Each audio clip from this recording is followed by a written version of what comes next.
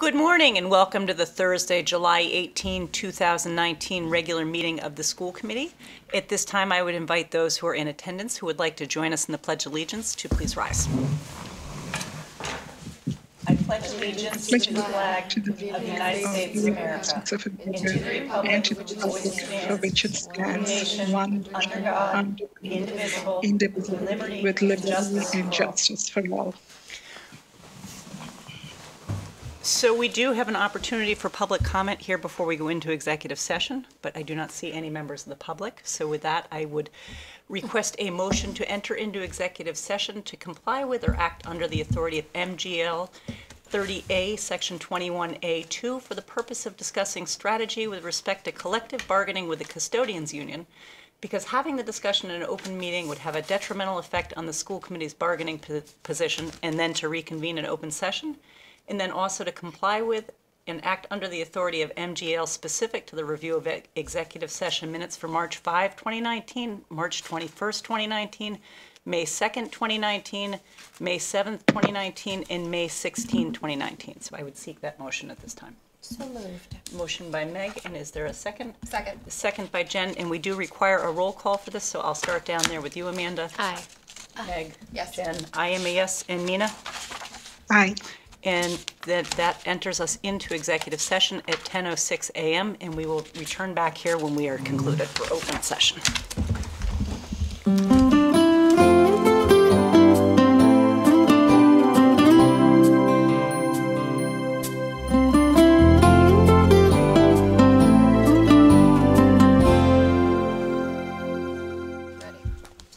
Okay, so we have just returned from executive session where we completed our business there, and we're going to move now into reports. And our first report up is the financial report with Ms. Rotherman. Thank you. So as you know, this is the final report for fiscal 2019. You can see that the payroll and expense, the payroll came in with a positive variance of 120, and the expense came in at a negative variance of 120,000.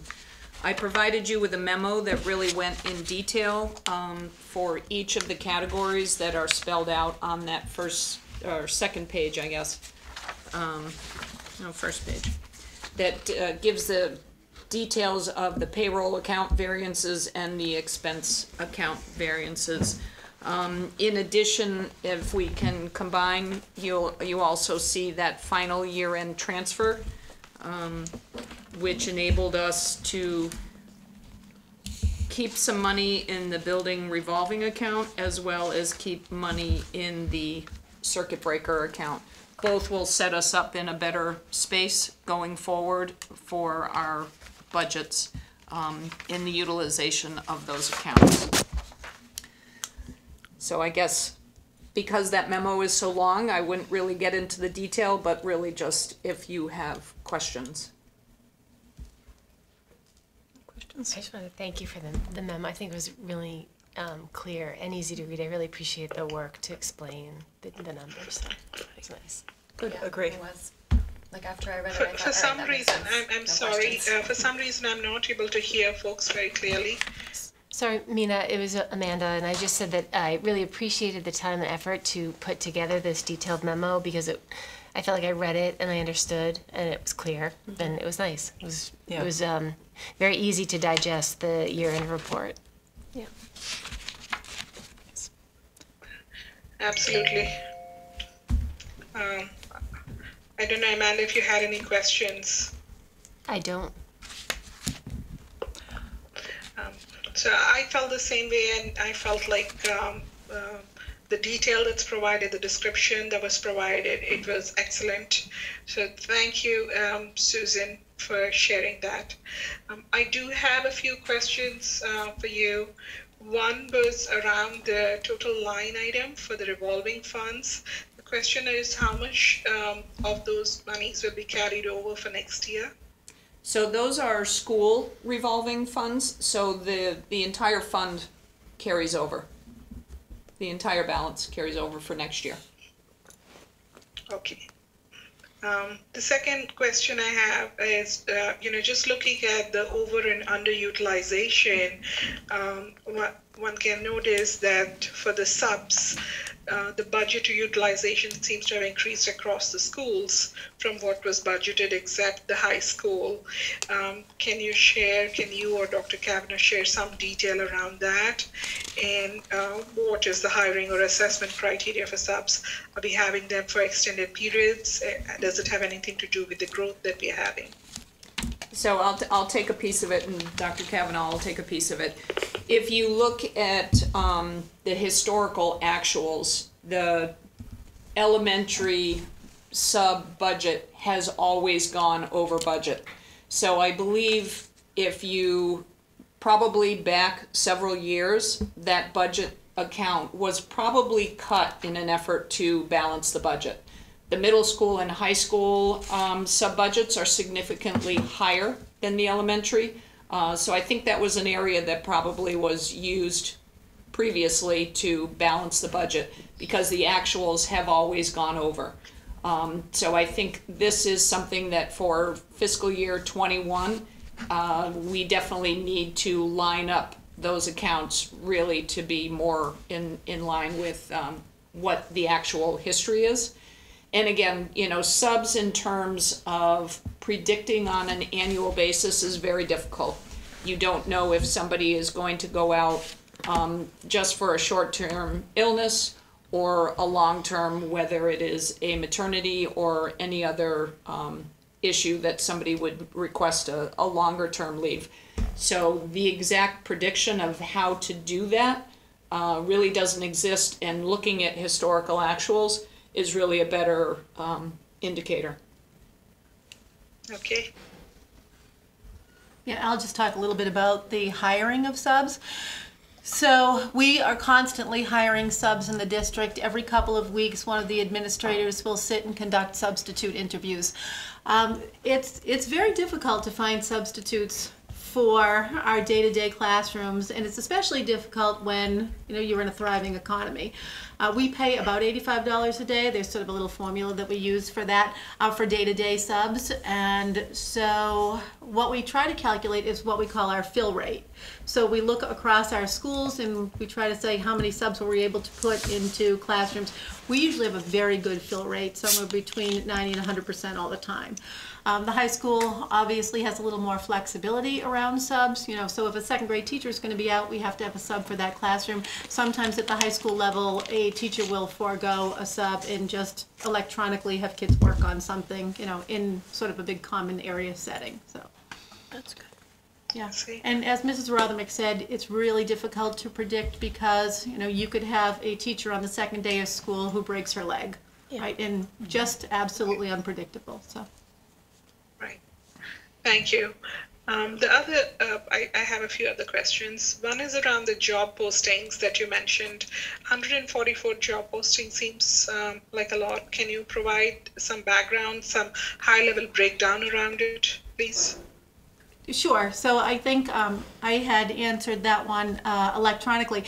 But I think what people sort of forget is that we are a very big institution and we employ an awful lot of people. So we would be hiring paraprofessionals, we hire custodians, we hire maintenance people, we hire tech people, we hire administrators, we hire teachers, we hire secretarial staff, and those people very frequently are coming and going. So while 140 people seems like an awful lot in a given school year, it's probably not as many people as you think.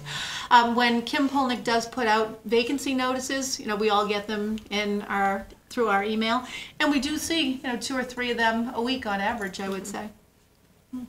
Okay. Just 2 more questions. One around the grants.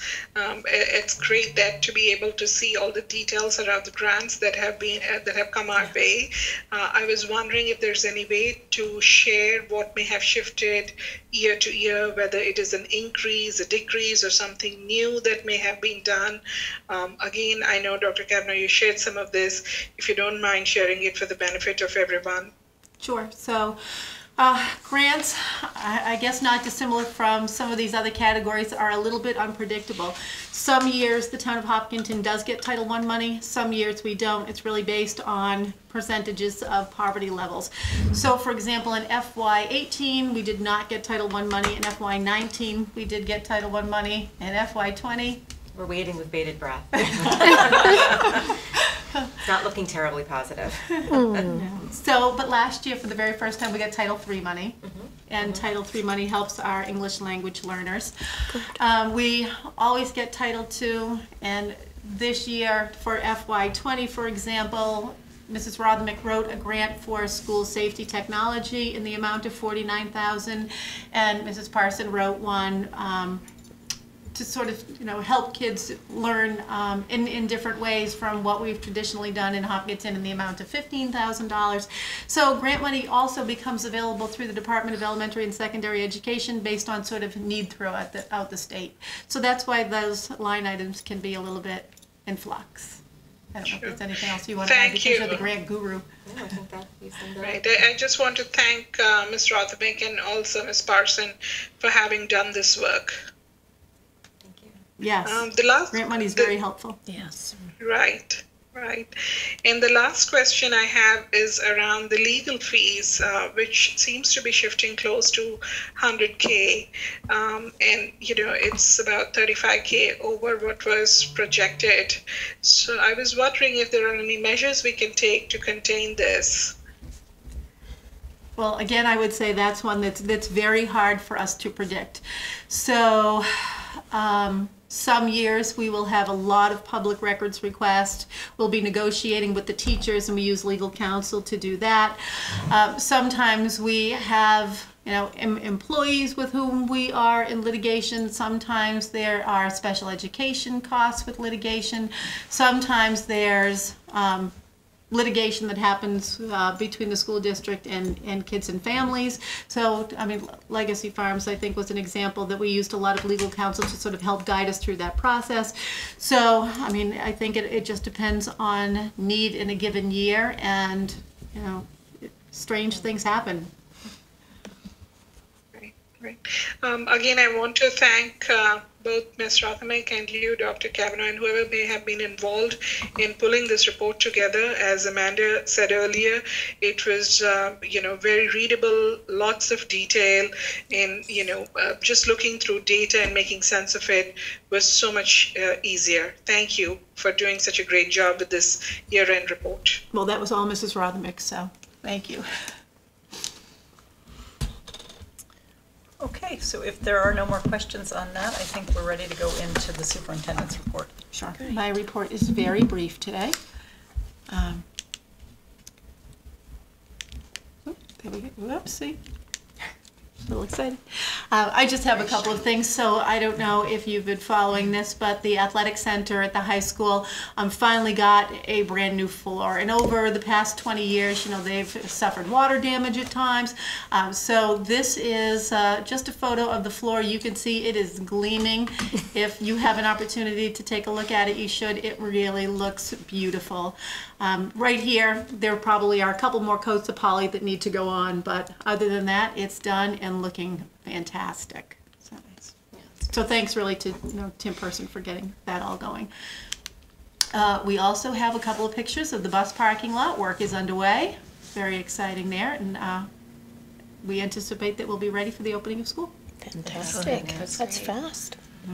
Now that looks like the grading has been fixed to bring that level with the road back there already? Have you seen When I you haven't look been back there. Yeah, when you look at what the potential final elevation, there really is not a big grade difference. That's great. There's more of a grade difference towards the middle.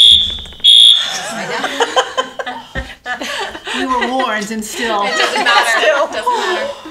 There's more of a grade difference towards the middle school end and less towards the road. Okay. Yeah. It's looking great We'll back have to there. check it out. Yeah, it is. It's looking really a lot of progress. Not related to the bus parking lot, but I would just update you that the calendar subcommittee met on Tuesday night. And most of the folks on that committee have been to Town Hall to be sworn in, so I think we are alive and well. It's a very good committee. And I thought our meeting, and Jen, you were there, and Meg, you were as well, I thought it was a nice meeting. Yeah, it seems like a very good group to work with, so I'm excited about that. Our policy working group met, and this is just for Mina, I know that you were waiting to hear about any prospective changes to the naming policy, but I don't think that we are bringing anything forth right now. So. Thank you for sharing that, Dr. Kavanaugh. Yeah. And the last thing that I have for you, as always, is enrollment. This is enrollment on the screen. What you see is enrollment as of last Friday, but I did bring hard copies of this very morning. So, yes, you can take a look at that. Some change. Because it stayed level for 2 weeks, didn't it? At least, yeah. It went down. Yeah, it went down. It did not go down. Okay. So what those columns are showing you is the current enrollment at a grade level, how many students have been approved, how many students have started the approval process in Power School, so they're pending, and how many kids we know have exited. So there's a total now for each one of those grade levels. And you can see that we've put in Kiev Tech and Norfolk Aggie, anybody who's out of our district at a charter school, kids who are out of district at other schools, and the estimate for pre-K as well. So there are some places that we are looking at now that might be an area of concern. Grade 9. Never had a class over 330 kids. No, it's pretty much outrageous. I spoke with Mr. Bishop yesterday. He says, and yesterday we were at 331, by the way, but at 331 he felt like he had the staff and the space to be able to accommodate those students in his building. So that was encouraging, but we are going to watch that number because it's very high. The other places that we're kind of watching, we're looking at grade 4. Even though 5 students have exited, you can see that there are 18 who are pending. So we've really gone from like 269 to 282 there, which is an increase of 13 kids. Wow. That's a little bit alarming, knowing where we try to keep our class sizes relatively low. And then the final place, the kids who are going to be going into first grade in August.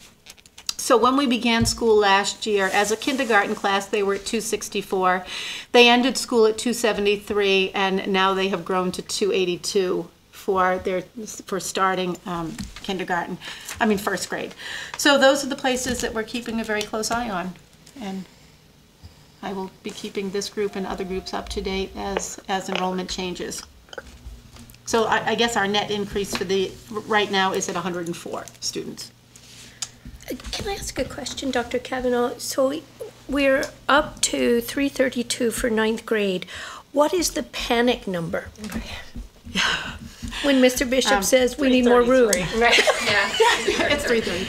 Okay. I think that we may not have a particular number per se, but I think we're going to get to a place where we say, all right, so now we look at all of the grade 9 English classes, for example, every student has to take English, and we say those classes are just too big. So say grade 9 honors English classes hit 28. At that point, we might have to say, you know what, it's time to create another section. We might need 0.2 of an English teacher. Okay. So I feel like what's going to happen at the high school level is going to be 0.2, 0.4 in different disciplines. That's typically how those things grow at that level. Okay. So, kind of following along that and looking at what we did last year with regard to hiring additional staff, Yes. we're next scheduled to meet on August either 15th or 18th. 15. My guess is that's going to be too late to add staffing. If we need to add staff, we will have to do it on the 15th, I think. I mean, Would for it it to be be in place for the worthwhile, start of but school. would it be something where it would be beneficial to have the school committee convene ahead of that meeting, even just for that one issue, to allow the staffing to be in place? I mean, would they be able to be in place for the start of school if we did it on August 15th? Or do we That's really one week need it ahead of before. time? Yeah. Right, Yeah. right, I see what you're saying. So, I mean, that'd be a rapid posting and rapid hiring process. really would be, yes. I guess what I would say to that is, and the thing about the high school is you do have a little bit of flexibility in that you have like subject matter leaders and, that could be in a classroom, say. To hold it in the beginning. Yes, for a few days, yeah. But I would say that in the event that we need that, maybe we do have to have a special Like an school committee emergency meeting. special. Yeah. Prior to the 15th, absolutely. Yeah, That's a that's great fine, yeah, point. you gotta, better to have them in place in time. Yes. Yeah, If we I can. guess, sorry. Go ahead, Mina. I guess no matter what, it's not an easy situation. On one side, you have to wait for those enrollment numbers, or kind of have some idea which way the trend is going. I mean, if you have some pending, you kind of have a sense, right? And from that to making a decision and posting and whatnot. So I think, Nancy, you highlighting that out makes absolute sense. And the fact that if it's needed, we will be available to do it sooner rather than later. That's great. Because we want the impact ultimately to the students and even the staff to be lesser. So we'll be there. That's great, yeah. So we'll keep watching, and if we need a meeting before the 15th, we will make that happen. It's just remarkable how. Dr. Kavanaugh, I just had one comment. Certainly the 9th grade was something I was looking at, but even overall, if you look at it, we are 120 short of 4,000 kids, right? Yeah. And 108. I guess you would say 108. Yeah, a little less than that, maybe. kids for whom we are responsible, yes, right, yes. Right. I mean, even So though we're I'm not sort of just teaching. wondering, are there any thresholds? We've talked about this a little bit in a couple of past meetings. Would that trigger any kind of additional things that we may have to consider? Hopefully not this year, but just putting it out there for your consideration. Right, I think going forward in the next couple of years, I think our big concern is going to be our physical plant. How much space do we have in which to educate our kids? Absolutely. Thank you. And the high school athletic center floors look fabulous. So great job to Mr. Person and the entire team that worked on it. Yes. Amanda, did you have something?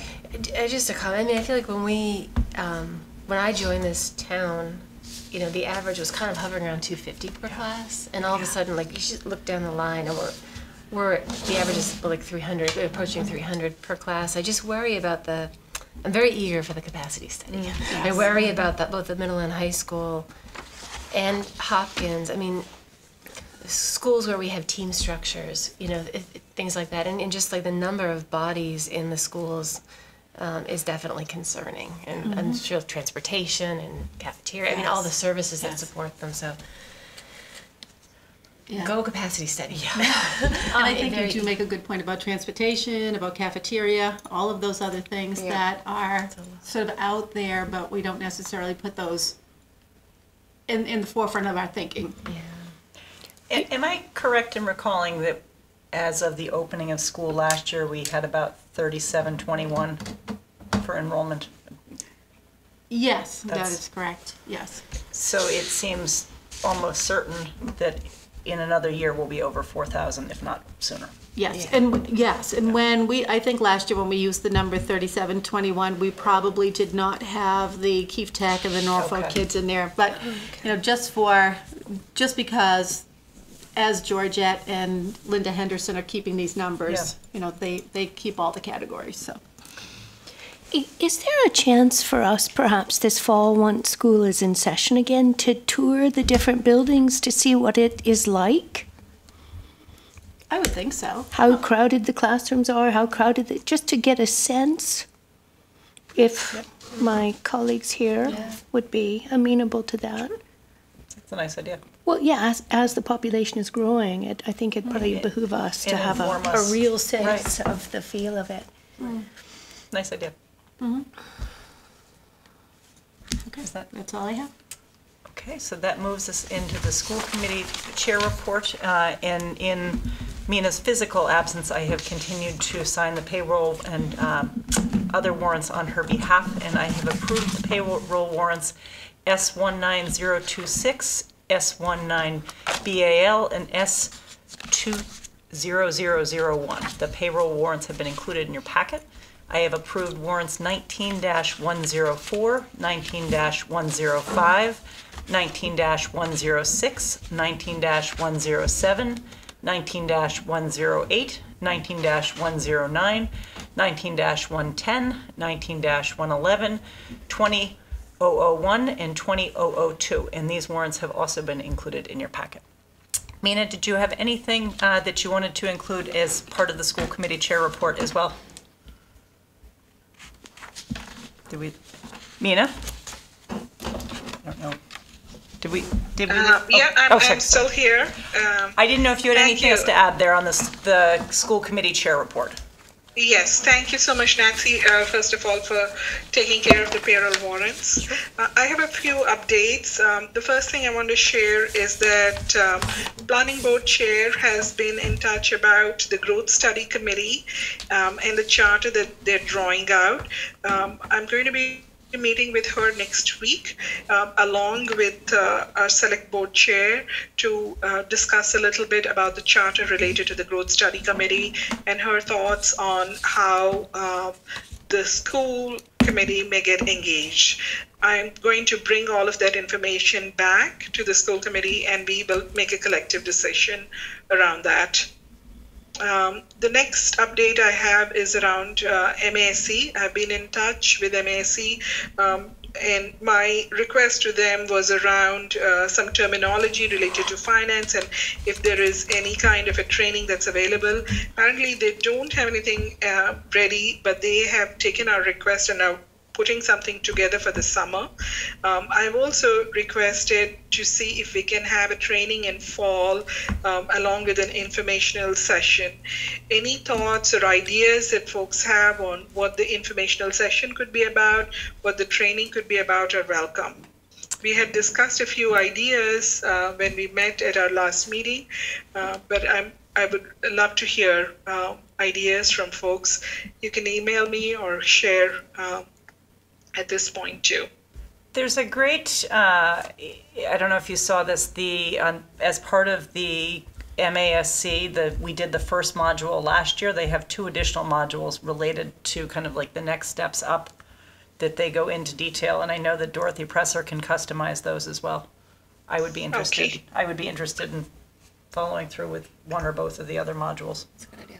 Okay, thank you, Nancy. Mina, I would be Yeah?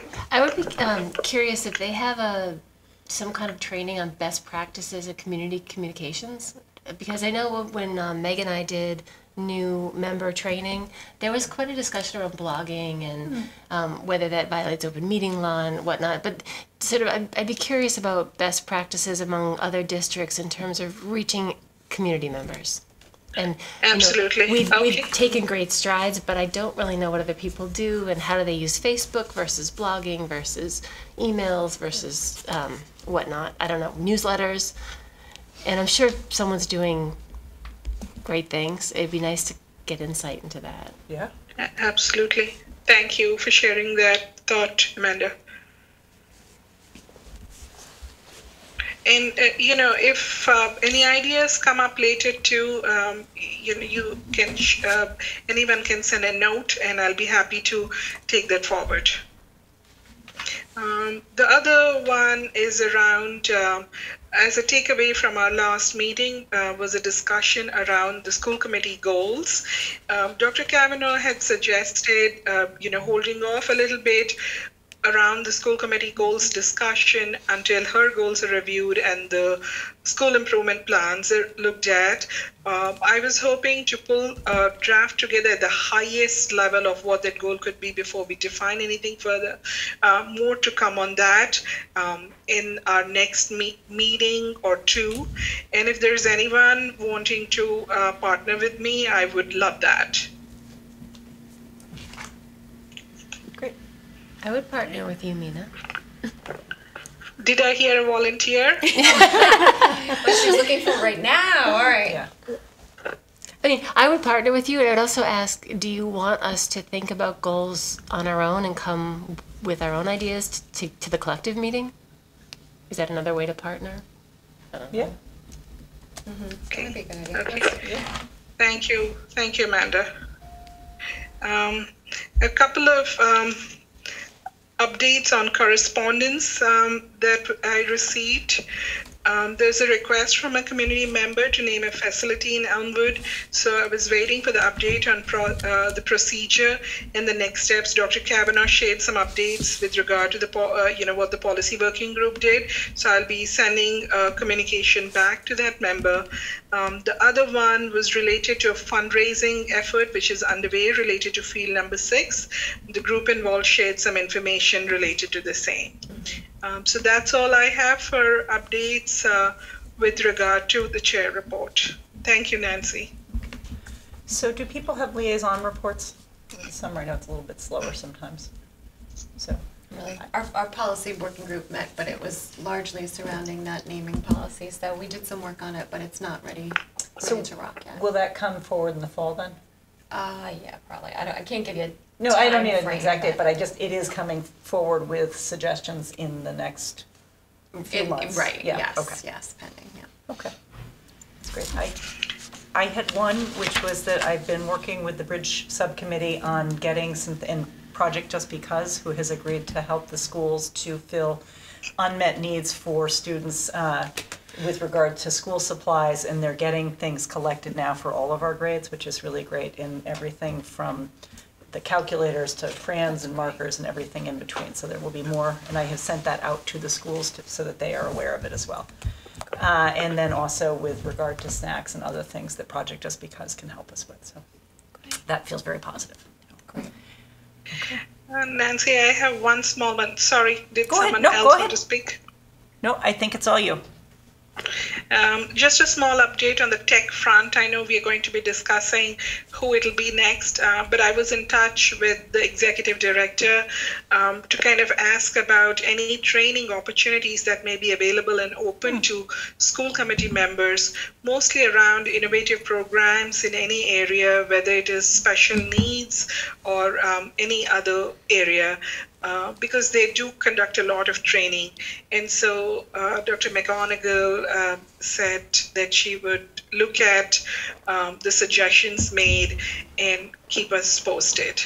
And of course, if other members have any ideas, maybe we need to talk a little bit about what tech does so folks have a better idea to see if we can utilize some of the resources that are available through tech. I think it's a fabulous resource. Great. Thank you. So that moves us then into new business, and item A is the vote to ratify the custodian's memorandum of understanding. And as everybody at the table knows, we did discuss the MOU in our executive session. We are required to repeat our vote in a public session. I don't know, Ms. Rothermick, if you wanted to say anything about that before we do so. No, if you are all set. I am all set, so I would seek then a motion to approve ratify the custodian's memorandum of understanding for July 1, 2019 through and including June 30th, 2022. So moved. It's a motion by Meg, second by Amanda, and we'll do a roll call vote, and I'll start with you, Meg. Aye. Amanda? Aye. Jen? Yes. I am a yes, and Mina? Aye. Okay, so that passes 5-0. So that moves us then into item B, which is the middle school gift account. And Dr. Kavanaugh, I have you up for that. Okay, so as you know, we always approve gifts that come into our schools. This one is going to the Middle School Desire to Inspire program.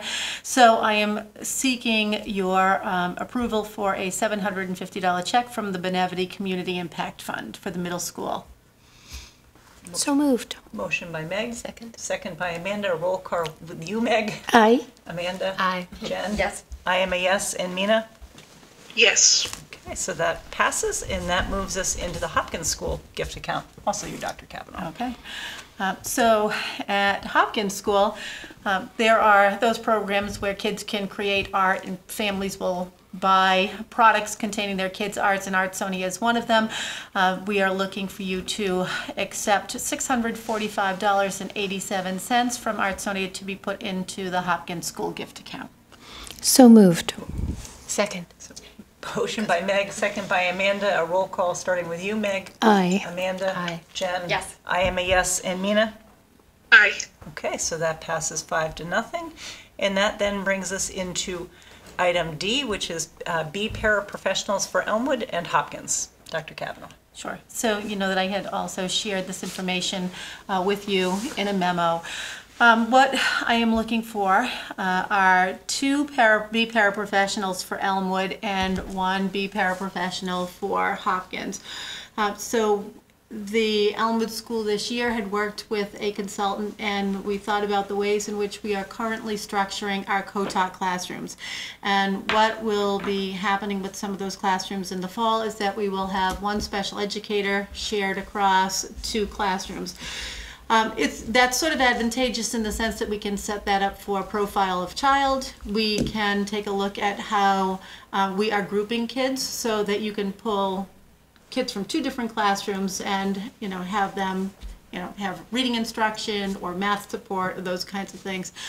But what we're also looking for is to be able to have a couple of paraprofessionals to also assist in those classrooms at times when, say, for example, the special educator is working with classroom A, the paraprofessional would be working with classroom B.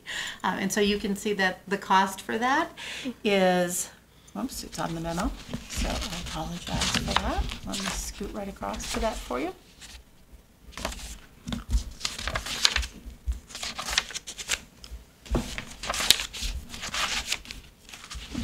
The cost for that is $23,545 per para, which is $70,635. We are hoping to be able to use some of the appropriated money from Legacy Farms if we need to, but because we have thought about those monies as being, somewhat sacred, if through personnel attrition or salary reserve, some other funding becomes available, we would use that before we would use the Legacy Farms money.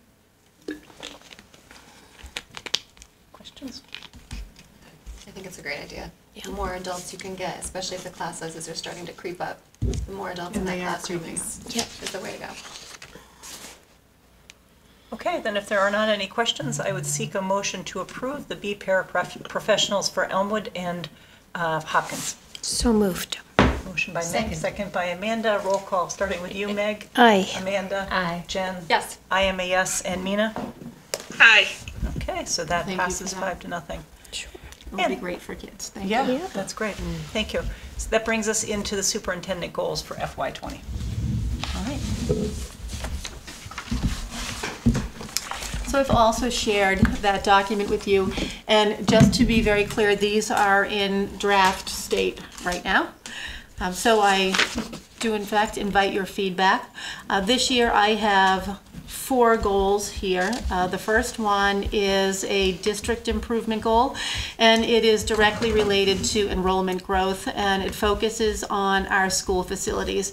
What I hope to do is to be able to look at our buildings, see where we need to generate more space, whether that is through renovation, addition, whether that might even mean using portable classrooms in particular places. But by the end of the budgeting process, I think that we will need to be able to bring something to the community and to annual town meeting that takes a very careful look at our capital budget relative to physical space. So you can see that I've included all of those process benchmarks and product benchmarks as we go. I've tied it to the superintendent's rubric, specifically to E1 fiscal systems. And based on our current strategic objective document, it is aligned under our plan for enrollment growth, metrics for success. Specifically, it's aligned to bullet 4, our plan for human resource, facility, and equipment needs. Some of the resources that we have currently, we have an SOI in with the MSBA for the Elmwood School. We have an architectural firm taking a look at projected costs to add those classrooms on that wing at the high school that, sort of wasn't developed when the high school was built. We were approved at town meeting for $50,000 to conduct a capacity study, and currently we are doing renovations to the White House, and those are being done entirely through donation. And so we're excited to get the interior of that building up and running for our 18 to 22 program. So I don't know if you would like to go goal by goal and have questions, or just I could read them off and then we'll have questions. Seem easier to go goal by Yeah, goal? might as well. Yeah. Okay. Anybody have questions or comments on goal number 1? I think I like that, especially in light of the most recent enrollment numbers, I think that this is a great goal, because we do need to figure out what we're gonna do. And so to make it one of your goals, it's gonna happen, which is great. It's not just something we continue to talk about, there'll be action. So I think that's, so it makes a lot of sense. And the things that you've already put in motion are fantastic, but, once that number hits 4,000, we're gonna need to have some places to put, physical space to put kids. Yes, we are. It would be great if we could be outside. January would be tricky. So, January would yeah. be very tricky. It makes a lot of sense. And I think that it's, you have to tie it to the superintendent rubric, but it makes perfect sense the way you tied it. And so I think this is a good way to start it off.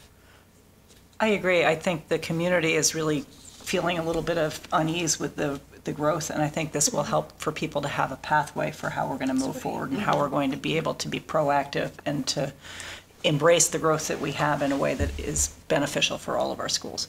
So that, and I just also really want to underline how enthusiastic I am for the White House project that you have undertaken, and your ability to bring in resources that are not at cost for our budget is tremendous and much needed for the 18 to 22 population.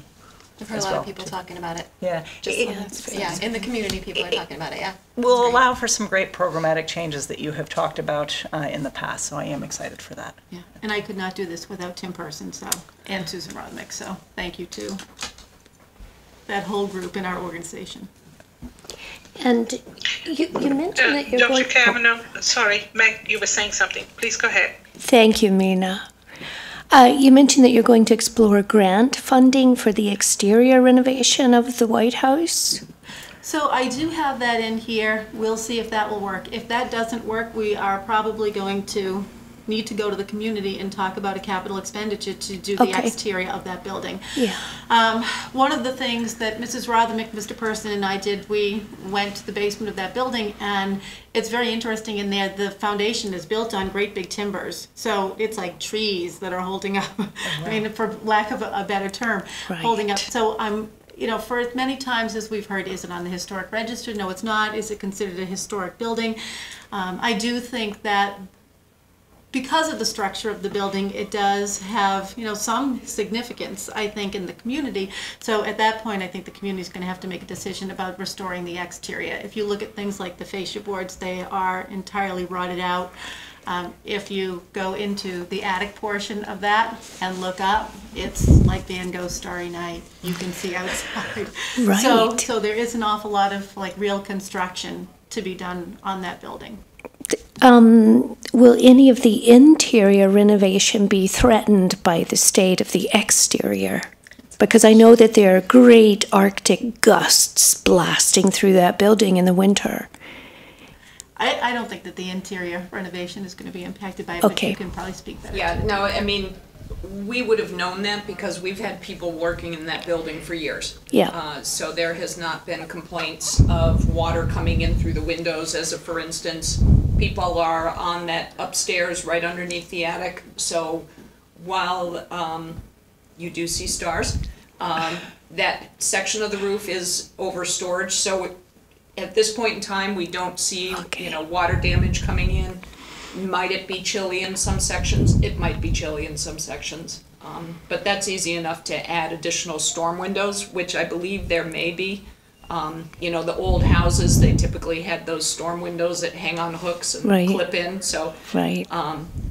like I said, for the people who have been working in this, in the building for many years, the conditions have been fine. That's great. Thank you. And thank you for undertaking this. It's very exciting. Dr. Kavanaugh, as I shared a little bit earlier with you, my only suggestion on this particular goal is related to staffing. Yes, and so I think, I'm happy to add the staffing piece, but the staffing piece I think is just going to come sort of naturally because, as when Mrs. Tyler asked before about what happens, like where is that pressure point for, adding additional faculty at the high school, for example, I think that will just continue to happen all along this year as it did last year. I mean, you are all the same committee from FY19 moving into FY20, and so I think you're no stranger to the idea that we are constantly coming to you asking for, can I have a half of a math teacher, can I have a third grade teacher, can I have 3 paraprofessionals? So I'm happy to add that piece, Mina, if you would like for me to do that. That's my view. Of course, it's the entire committee for everyone to think of it. I guess to me, it's about the vision, all the work around the facilities, the growth, and so to me, the staffing goes hand in hand with it. Mm-hmm. Sure. Along those lines, go ahead. Actually, Amanda, you haven't spoken yet. Go ahead. Go. No, I mean, I had asked to take a look at the RFP of this, just to get a sense of what the scope of what we're asking for was, specifically on the study, because I think I'm 1,000% behind this goal. I think it's excellent and urgent, so this year for me is the right year. My only concern, kind of as I alluded to before, is does it include the non-classroom space in the schools? Like, just managing the human traffic and human movement within the schools, just because at each school we're now, significantly as a school population larger than we were before. So it seemed like it was addressing the related art spaces and so forth, and I would just ask to keep an eye toward just general crowdedness. You mean like hallways and stuff? Hallways, cafeterias, study halls, even to some degree after-school programming spaces that we use, and especially in the middle school and high school, where we are trying to encourage a rich extracurricular program, and we have lots of things going on, but do we have places to put people? Like, if we add a new course, if we now have a new glee club or something. Right. I mean, obviously we're going to have to make some choices, but to what degree can our space accommodate not just classroom? So. Good call. Mm-hmm. And that's what I was going to add, and it's sort of along those same lines, is this is definitely a more proactive approach to what we know is coming. I think with staffing, we know it's coming too, but I think we have to be almost reactive in the staffing arena because we have that sort of fiduciary responsibility to budget the number of teachers. And so when we need more, but we can't necessarily say, next year we think we're going to need 15 new teachers. We just don't know based on the student population. But this is a proactive goal in that we know we're growing. We know our buildings are going to be bursting at the seams soon. So we know we need physical space for students and staff and all the other human traffic in the building. So I appreciate the proactiveness of it, but also, to Mina's point, for sure, staffing is critical, but I feel like they might be two separate things because this, we know we're growing, we're gonna need it. Staffing, we know we're growing, but we don't know when we're gonna necessarily need those teachers and paraprofessionals. I think the other thing for me that makes buildings just a little different from staffing is that if you decide that you need 0.6 of a math teacher, you post the position, and in a month's time you have 0.6 of a math teacher in a classroom. But if you decide you need 4 high school classrooms, it can be 2 years from the time you have an architect look at the project to having kids actually in the building. If you're thinking about an SOI through MSBA, it can be 5 years from the day you submit to the day kids walk in. So it's just Or more. Maybe 10. Yeah. So that makes sense to me. Yeah. Anything else on goal number 1? Then we're ready to move into goal number 2. All right, so goal number 2 is sort of a carryover from last year. This is not only a district improvement goal, but also a professional practice goal. The goal states understanding that staff growth in areas of diversity, sensitivity, equity, and inclusivity can't be fostered by professional development alone. So I would like to continue sort of that some of the grassroots methods to build the repertoires of our administrators, faculty, and staff with the hopes of ensuring greater social and psychological safety for all students. I don't want you to think that I'm not looking to bring in someone to do some kind of training with our staff, but as Jen has done really most of the legwork on this, and as she has reached out to different presenters, maybe just because of the demand for diversity training in districts everywhere, it's been a little bit tricky to find someone who has sort of the dates and availability for the 1920 school year. But the other piece is that, and maybe Jen can speak to this a little bit, that as we've looked at the cost for some of the folks that we've reached out to, some people want $9,000 to come in for 90 minutes. So Or $20,000. Or $20,000 to come in for 90 minutes. And one of the things that we know about professional learning is it really has to sort of be ongoing in an effort to really have some kind of an impact. If you attend something for 90 minutes, it may help you to become a little bit more aware of your unconscious biases.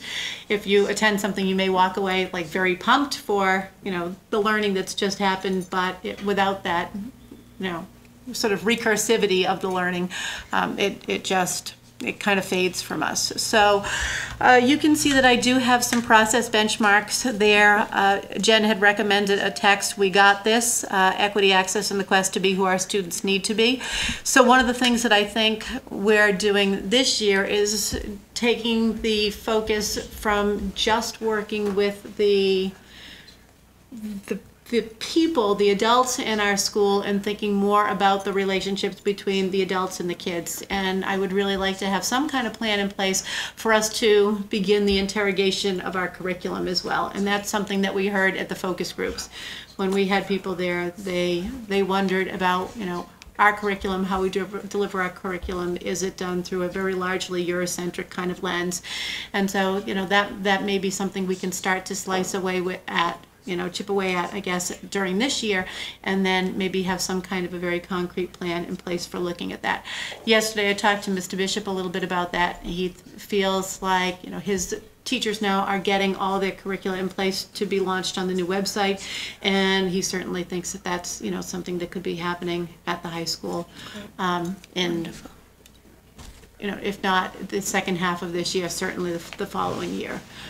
But he's got a retreat planned for Monday and Tuesday, and is going to run it by his subject matter leaders. So I think that's pretty positive.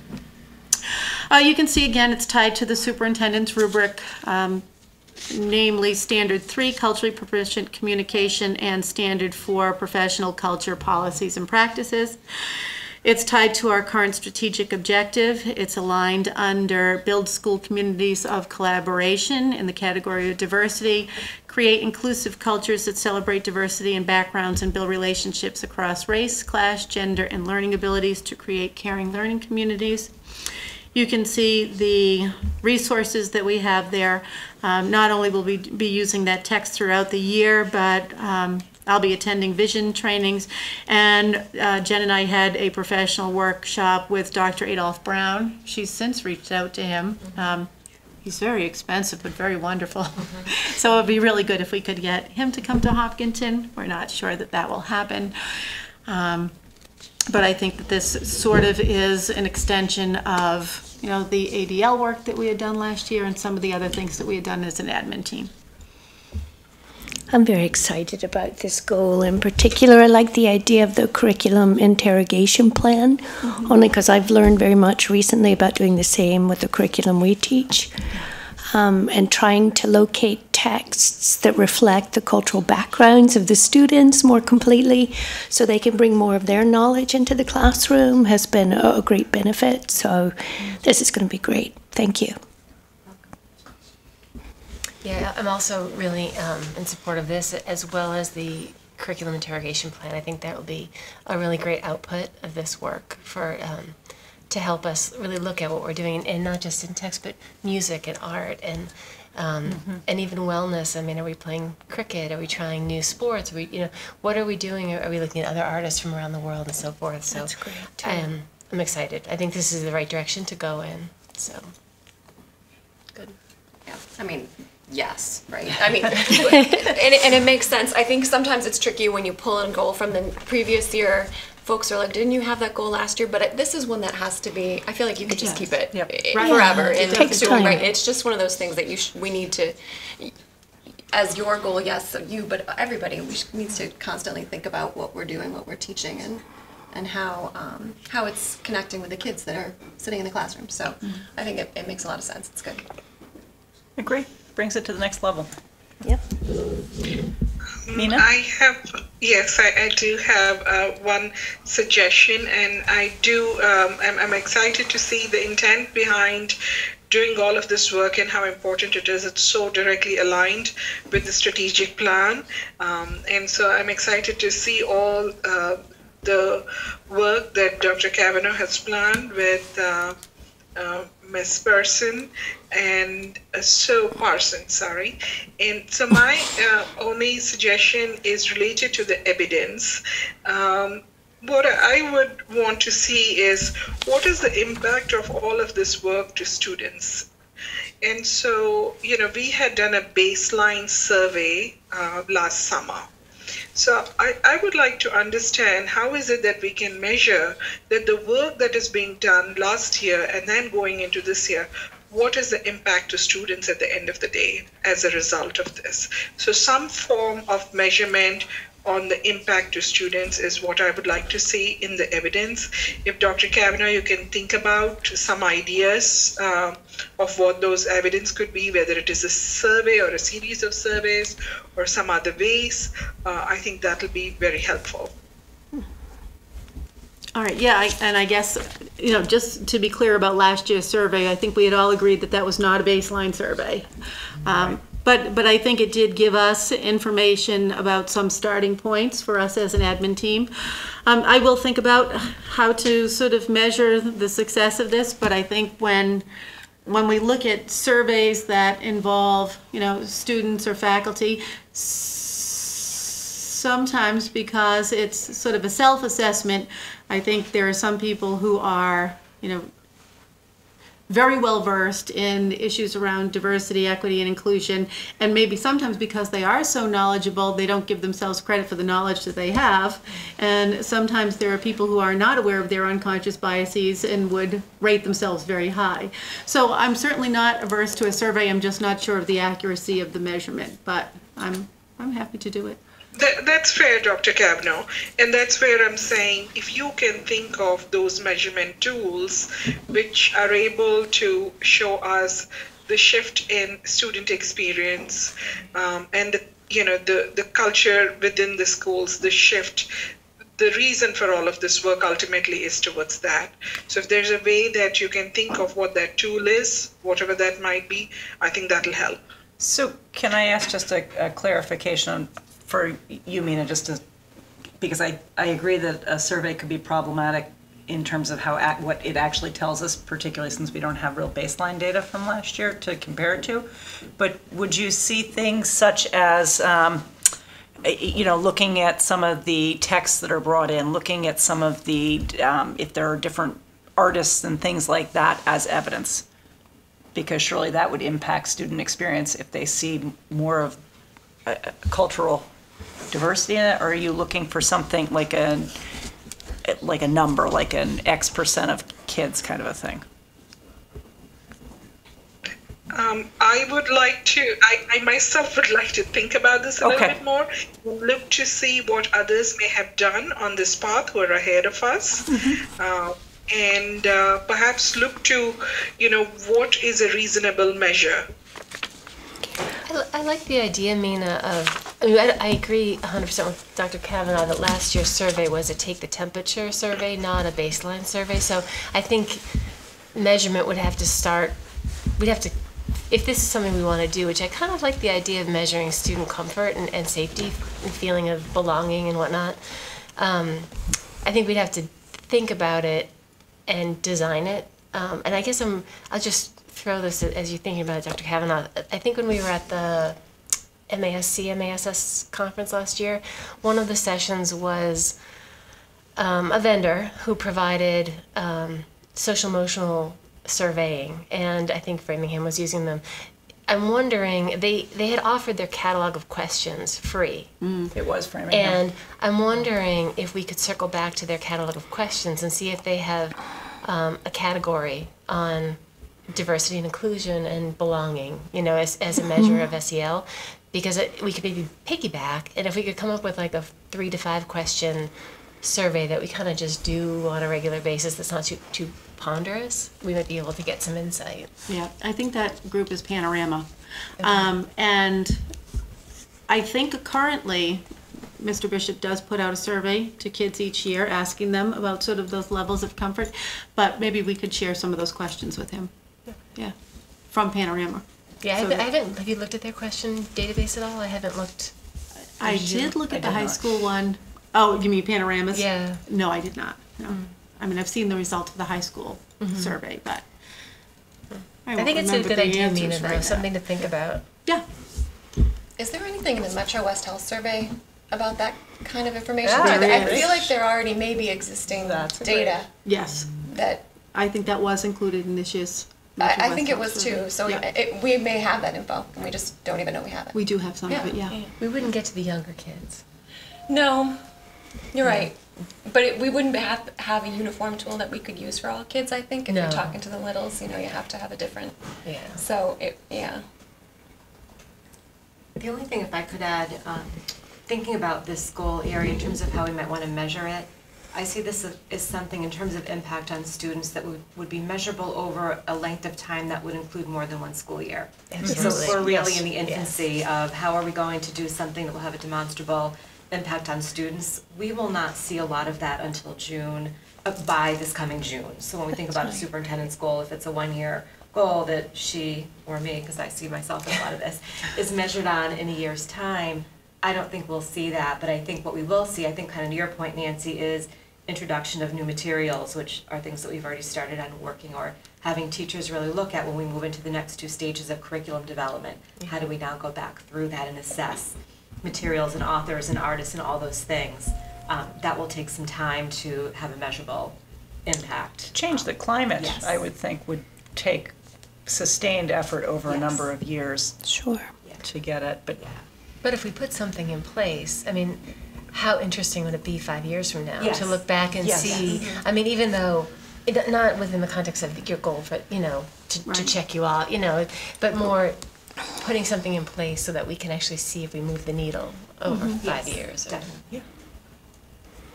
And I think there's a wonderful curriculum with which you're probably familiar called Teaching Tolerance. And I think the way they measure success in those programs is over a longer period of time. And they take a look at both students' and teachers' reflections. So they'll have the student, for example, write something about their sense of identity at the beginning of the year and how that shifted by the end of the year. So I'm not sure a survey would even capture that kind of intellectual and emotional growth. I think some written or even, videoing the younger kids is a way to capture it. Mm-hmm. But this is great. It's all good, and it does take time to measure, for sure. all right. Then I guess if there's no more on goal number 2, we're ready to go into goal number 3. Okay, goal number 3 is a professional practice goal. I'm hoping to grow my communication between sort of families and this community and elected officials over the next year. And again, you can see I have process and product benchmarks there. I think I started with my first year last year, with some good community engagement, but I think that there are other ways that I could reach out to the community. I know that I attended a lot of sort of singleton events and dealt with parents on individual basis, but to sort of reach out to all families with more frequency, I think would be helpful. So you can see that it's tied to at least three places under standard 3 of the superintendent's rubric: community and business engagement, culturally proficient communication, and family concerns. And then it's tied to our current strategic objective under build school communities of collaboration, community and stakeholder partnerships, grow partnerships between families and schools, and also aligned under the plan for enrollment growth, community and stakeholder partnerships, build impactful and engaging communications and partnerships with elected officials. So it does feel like the strategic objective document as well as the superintendent rubric sort of put a lot of emphasis on this kind of work, and I think that it is a place where I could personally grow and professionally grow. Okay.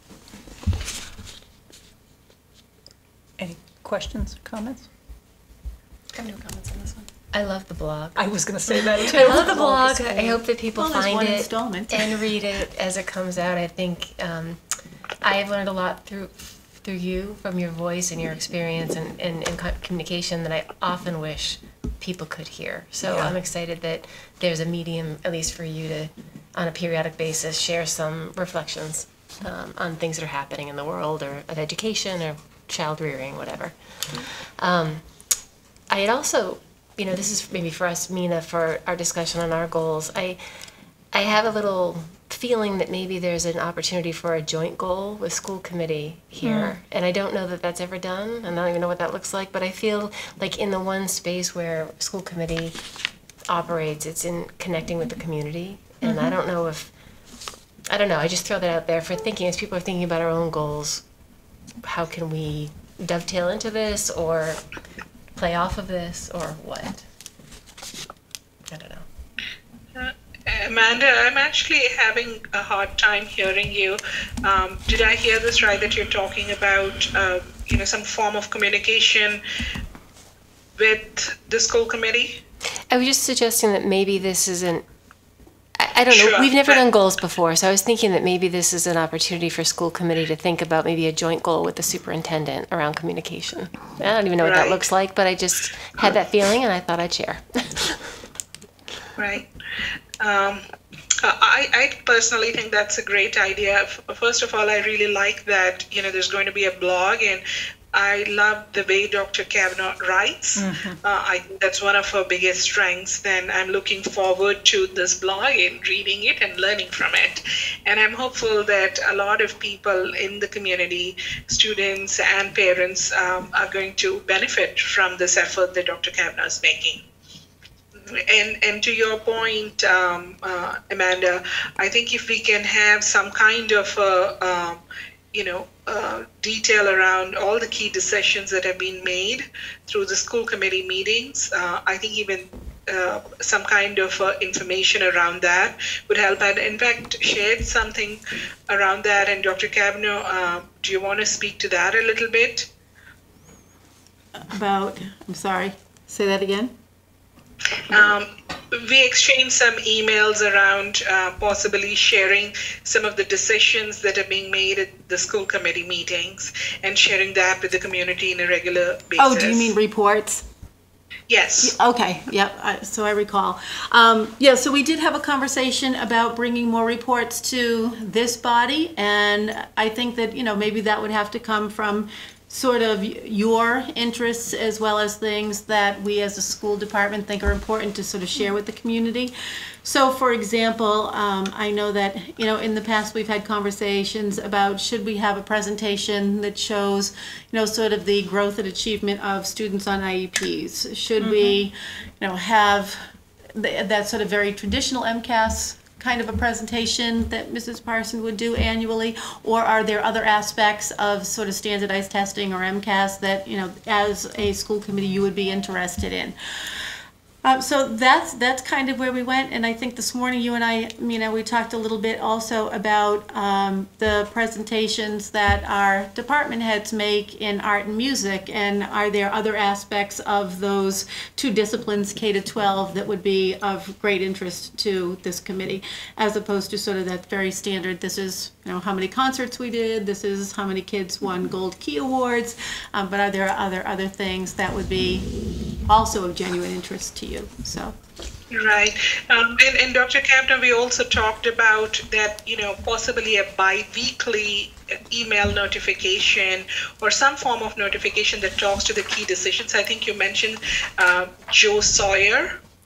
Yes, so I live in Shrewsbury, and each time there's a school committee meeting, we get an email from the superintendent that will say, tonight, there's a school committee meeting, it's starting at 7 o'clock, it's going to be held here, and these are all of the things that will be decided upon at tonight's meeting, which I do think is kind of nice, just to make the community aware of, what kind of activity might be happening at a school committee meeting. So I would be more than Great. happy to add that to this list. I think it's great. I think that's a great idea. And Georgette and I could do that lickety-split. Fantastic. That would be Right. great. And I think we have a sample also from the Wellesley School District around some communication. So perhaps some samples to look at, and I'm sure you'll put your own signature to it. Sure.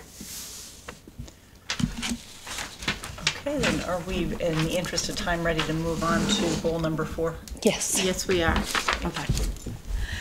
All right, so this one is a student achievement goal. Last year, you'll remember that we took a look at some of our more struggling learners who would be taking the grade 10 MCAS for the very first time, the MCAS 2.0. And so that was a very specific student achievement goal. This year, I'm hoping to be able to launch some initiatives that build innovative learning opportunities for kids. So what I have here now, sort of tentatively, and I say tentatively because that first one, to have a STEAM coordinator position for the district, and to get some of our kids so that they were doing things like internships and externships, and that we're growing STEAM programs in some of our elementary schools. That would be dependent upon grant money, and as you know, the state has not finalized its budget yet. We have been earmarked for a fairly substantial grant, but until that budget is finalized, that can go away. So hopefully the state will have that done next Wednesday or Thursday, and we'll know whether or not this could be a reality. Through TEC, the Education Collaborative, we have an opportunity to train 2 teachers as FUSE fellows, and that would be something that would promote more personalized learning in our district. I would like to conduct a special education audit with Karen Zaleski, and Mrs. Carver and Mrs. DeBoe at Marathon and Elmwood, to just sort of look to see if our special education delivery instruction methods are as effective and efficient as they should be. So the person who had come in and done sort of a micro audit at Elmwood last spring would be the consultant with whom we would be working. She's done an awful lot of work in area schools. I know that she's just spent 6 years over in Westboro, sort of really analyzing building by building their special education programs. Her first sort of foray into our district is that she thinks that we're doing a very good job here. So that was great news and nice to see. Mrs. Parson has started to do an awful lot of work on guided inquiry, and we're really excited about that. That's not a maybe, that's a definite for us. And at some point, maybe that would become some kind of precursor to project-based learning. But what we know about guided inquiry is it gives us that sort of research and autonomy, those kinds of skills that kids need to be able to really guide their own learning with just assistance from teachers.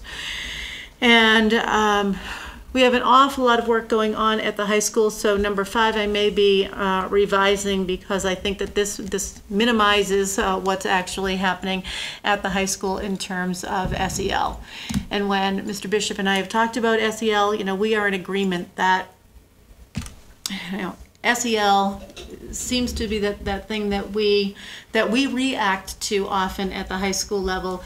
SEL is probably not dissimilar from those kinds of implicit biases that we have that just keep building over time in our heads, and one day we become aware of them. I think the same thing sort of happens with social emotional learning. Like, we have kids who in their very young years may be tied to technology, may not engage in free play, may begin to develop a social media presence that might be different from who they are in reality, may feel the pressure to succeed at the same levels and in the same disciplines that their peers do, until they get to a place where they realize that they are not who they want to be, and then they struggle, whether it's academically, socially, or emotionally. And I think that's what gets us into that place at the high school. So while we have that piece there focused on the high school, I'm hoping that a lot of my blogging and information that goes out this year will be information around SEL targeted toward families that have, as we would say, little persons in their house. So you can again see that it's tied to the superintendent's rubric, it's tied to our strategic objectives, and you can see the resources are, I think,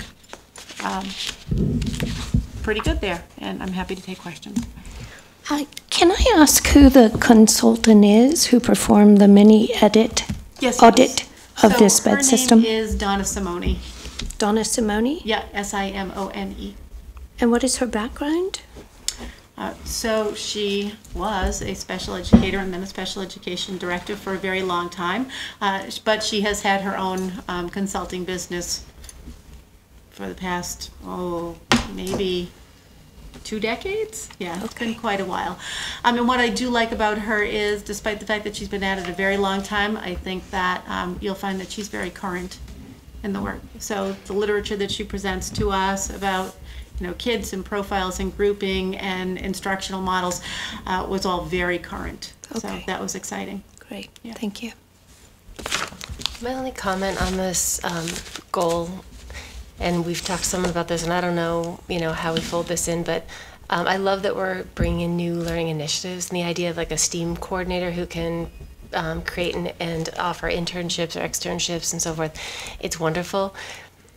From the consumer perspective, I always wonder if we can't make some headway with stress and student anxiety by helping with goal setting. Mm-hmm. And so when we're offering more and more and more, how do we help a student pick and choose and make a plan that is rational? Right. And so the one thing that I was kind of hoping we could kind of get to is some initiative that would help with student self-advocacy and goal setting and working with somebody, guidance or otherwise, to kind of look at the menu and instead of feeling like I have to do it all, right, how can I pick and choose and get some help with that? Because I think it would come from the bottom up. So I don't know if that can fit in here, but I'll just throw that out there. Yeah. So let me think about that at the secondary level. Yeah. Like I know for sure we don't have K-5 resources. I don't think for a goal like that right now. You are doing PBIS work and that sort of thing. At the elementary level. Yeah. So, yeah. Dr. Kapner, you mentioned a little bit about blogs as a mechanism to reach out to parents, especially around SEL. And, over a period in time, we have discussed this, that families are a big part of the equation, especially when it comes to SEL. Do you think we should do or target more than blogs for this year? Are you able to do that? Are there any thoughts, ideas around that? So I think historically, if we try to do things like, bring in speakers, I think that those things are sort of met with, I think limited success. After parents have worked a full day and put dinner on the table, and then they have to go through the homework process, I think that sometimes just sheer exhaustion keeps people at home. So I'm sort of happy to think about other ways to bring folks in, to that kind of learning, to disseminate that kind of information. I guess there's nothing to stop us also from sending out, sort of an email blast that says, this is what the blog says, or, these are some of the other places where you can find resources. I would be more than happy to do that. Here's a great book to read. If I could add, I think there's a lot of activity. Sorry. Oh, no, hi, it's Jen Mina. I was thinking that there's a lot of activity happening right now in terms of planning at the high school level.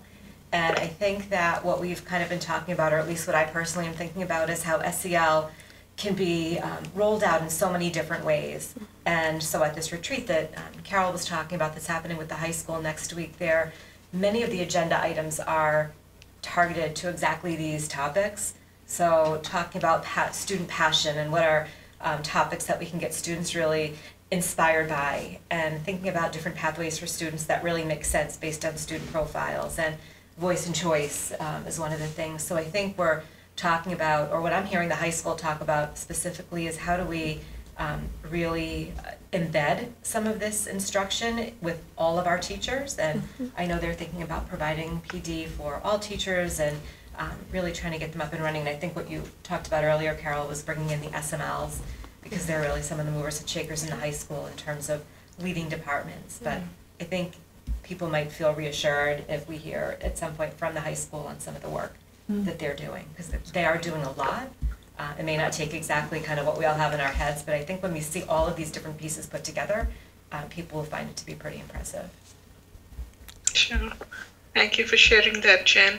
Dr. Kavanagh, I particularly liked how this goal, touches on so many areas and kids with diverse needs. So I'm excited to see this particular goal unfold. Great, thank you. So, in the interest of time, we're going to bring this back again to our next meeting, and because we are actually about 50 minutes behind schedule. Okay. So I would like Let's get going. to bring the district website to jump that ahead, because otherwise they're going to be hanging out for a long time. There'll be and people then we weeping can, in the audience. and then we can look at what makes sense to move forward with that has to happen today. And if there's some stuff we want to move to the next meeting, we can do that. But let's go ahead with the website presentation. Mr. Ghosh. He's like, man, I thought I had another hour. Still adding content to the website. Which, by the way, looks beautiful. It has been exciting to explore it kind of on my own. So. Yeah, it's fun. It's been fun. Fun or fun? Fun and funny all at the same time. I may need this. We have a presentation I think that HCAM has, but we Okay. are out of order Okay, from, fine. I'm not sure if, I can go ask them. I'm gonna get up Thank you. Yeah, I didn't know if he wants me to plug in directly, or do you want to show? Because you're not connected to the I'm screen not, either, right? no, I Okay. think, I don't know, I There think we if you want to do a live walkthrough of Yeah. the site, you have to plug in Yeah, directly. So in the past, they'd run a cable to that screen, which I can maybe steal. Goes well beyond my technological. I'll just wait for something magical to happen. There it is. Here we go. see? What's that? The meeting agenda and handouts usually be on a table. Are they somewhere else? They are available online. Yeah, that's right. If you go through the town website, I know it's on there for sure. If you click on the town calendar, No, I know how to get that. Okay. She said she brought the very latest enrollment physically in person, but it might not. Oh, Oh, we I have can give you that. one of those. Oh, yeah. We have a viewer. yes, at the time we did not have yours. The small one. Oh, I just had to plug in that one? Yeah. Okay. And turn on the power. Got it.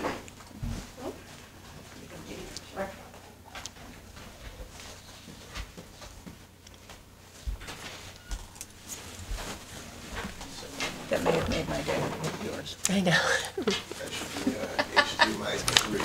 have to say thank you to Amy right afterwards. All right, this is a mini break. I might use the restroom too. Okay, we're going to take a break then. So we're going to take a 5-minute break since we will no longer have quorum. Technological break for 5 minutes. I'll be back in 5 minutes as well. Okay, Mina, Thank you. You'll hold down the fort here together. we will. I didn't use the ladies' room, so that worked well. I was concerned about getting up with when Meg did the quorum.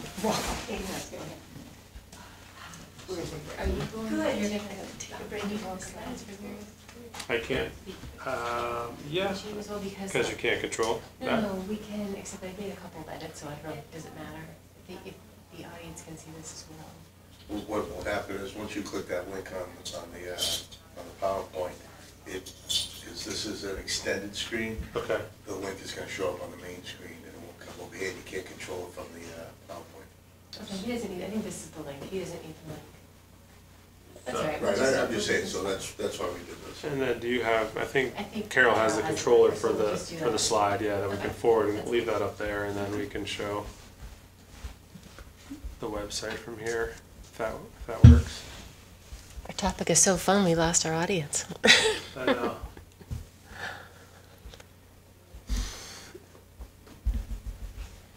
So you're gonna do the first couple slides, man, and then I'm Yeah, just gonna that's do the fine. live, Yep. the live. Oh, yeah, you saw it? walkthrough. All within 14 minutes and 14 minutes. 59 seconds. Ready, go. But we're an hour behind, Right. so you actually have to do it in negative. In then. negative We can do it in 5 minutes.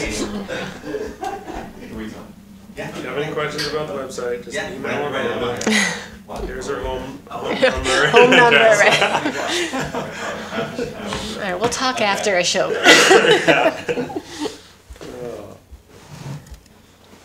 Hey Jim, good to see you. All right. See you too. How was your day? Good. I think I still owe you guys an announcement for a vote, motion for a vote, or no, you didn't do that? No, we just did, no, I just wanted to do the regular one. I did the one that we talked about in the meeting. That's I said to Ashok, our topic is so Um, exciting that people I just sent you that last fled. email, like the list of the playlist. On the website, oh, gotta Never go. feel that I'm way. gonna show it actually. No, I know. Now everybody's doing Actually, laps up we and down the did hallway add waiting for the a restroom. Oh, no, the Playlist of playlists that we will get updated. So we're gonna call it current, current Hiller seasons. And then whatever ones that we're covering will all show up there. So girls basketball, boys basketball, and volleyball, they'll all show up right from that link. And they'll switch out as we update without you having to update the website. Okay. Yeah, that'd be cool. Yeah. But I think we should have links to all those, and then, chill, right? I guess the front pages, and then we should try to highlight certain ones. Yeah, we, Yeah. So like in the high school. it's nice, I love being able to go. And you have an incoming sixth grader on your HHS today. Yeah. And once you've seen that, can't you get? Yes. Yep, so you just have one box that shows the current, but you can also see past ones from. So anyway, I was giving your praises, but yeah, she really is. Yeah. Has she been there a Yeah, couple yeah. of weeks? Just sure July 1st. All right. We'll work on that. I just said No, but I'm still working on the basics, so. I know. She always has a smile and just. She's great. So it's good, I know, and I told, now Kira's also trying to know someone, and you know. Then we may need to, But yeah, the kids are, they're just. my discovery, that we may need to adjust the color of He's super excited about the it. orange. Oh, really? Through the Yeah, so accessibility The use? biggest issue is the Hopkinton orange Oh, yeah. on the text. Yeah. The contrast difference between that orange and the white doesn't meet the minimum ratio Interesting. of 3 to 1. It's like 1 to 2.91.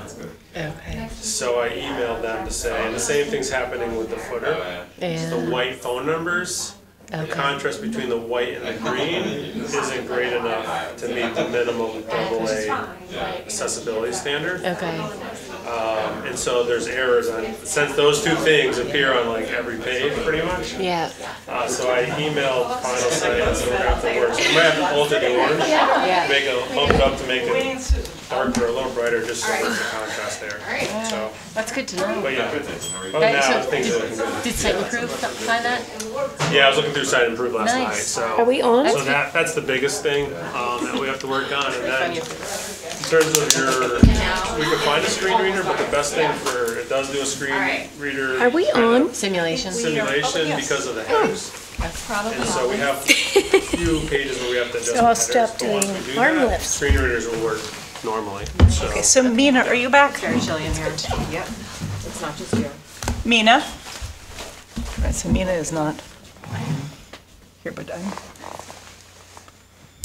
Carol, I think you are the slide controller when we start. Oh, Just- yes, I am. That's okay, we're good where we are. Actually, I'll just send it down to you. Oh, okay. Yeah. I'm gonna text me now. There we go. Like 2 buttons. Yeah, she's having a cell phone issue. I'm Oh, sorry, here's- it took some time. That's okay. We all All right, so we are all here then. We are ready to go ahead with Okay. the presentation. Okay, so we are resuming with the website subcommittee report. That's you. Okay. We're behind schedule, so I'll move as quickly as we can. We have a few slides, and Mr. Ghosh is going to do some live highlights from the website of what to look at. So, okay, so before we start, I just want to take a minute to thank a whole lot of people for getting us to where we are today. We have a website subcommittee. One of our members is here. Amy Ritter-Bush is in the audience. And I don't know if you're going to sit there, if you want to come up, or you can chime in as we go through this if you have any thoughts. But we had a whole lot of subcommittee members, both people on the tech team, different administrators and administrative assistants in the district, and a bunch of parents who spanned many grades. And I can honestly say that everybody made significant contributions, either with, comments, suggestions, insights into usage. It was really a team effort from the subcommittee in terms of getting to our design in particular. So I cannot thank folks enough. I don't think they knew what they signed up for when they agreed to be on the subcommittee. And we still have them trapped for a couple more months, I think, but it's been great.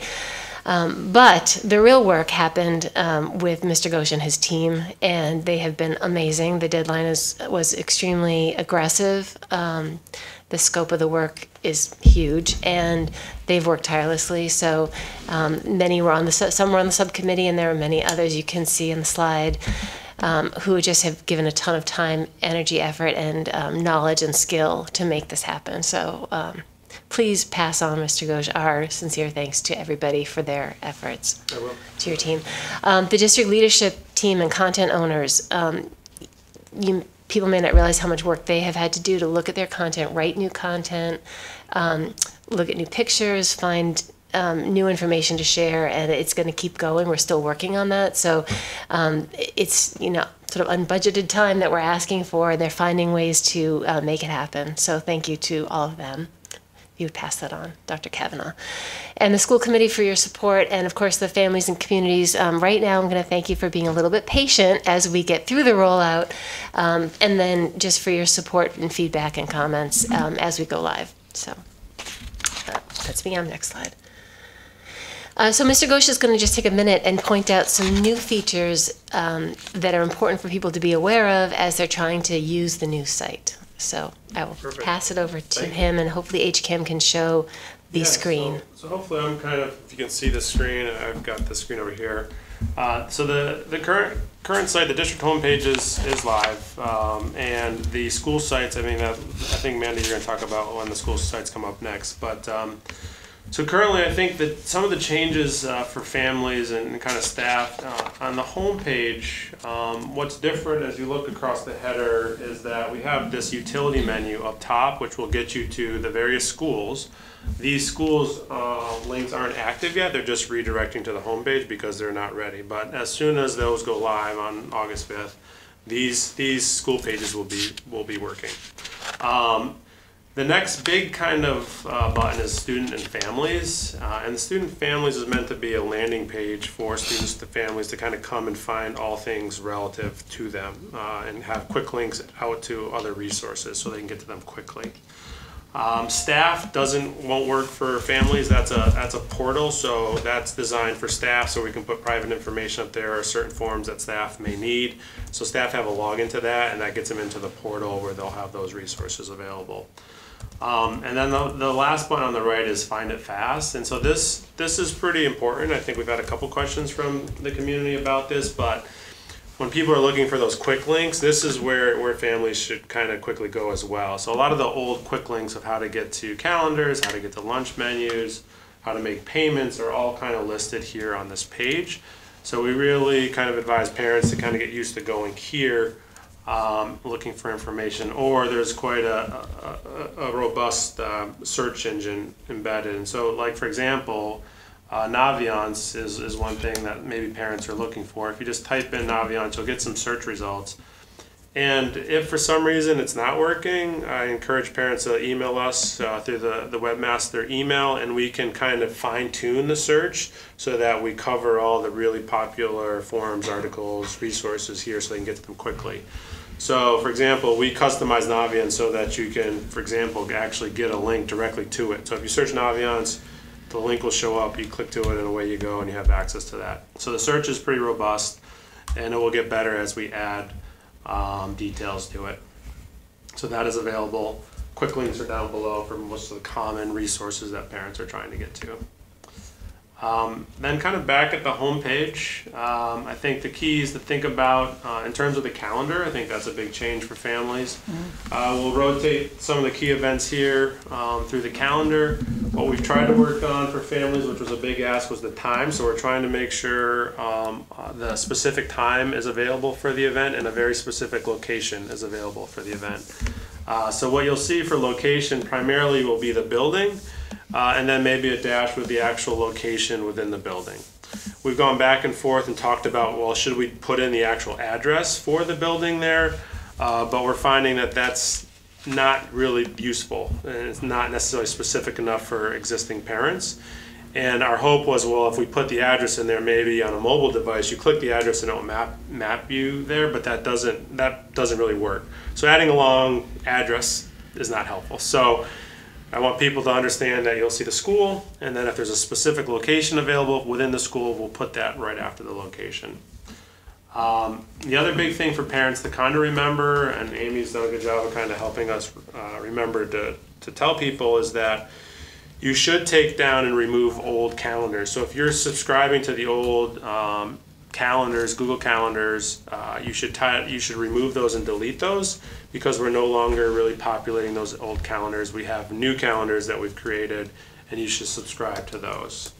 So to do that, you know, as a parent, the best way is if you're on the home page, you can click View Full Calendar Mode. There are some basic instructions on how to do this on the right-hand side of how to add the new ones. But the key is seeing this little RSS feed icon in the top right of the calendar. And when you click on that, you'll get all the iCal feeds of all the calendars that are available. And so you'll click on those, and those are the URLs that you want to add or subscribe to, and those will be the new calendars. So it's important to remove the old ones and add these new ones, and you'll be good to go. So that covers calendars.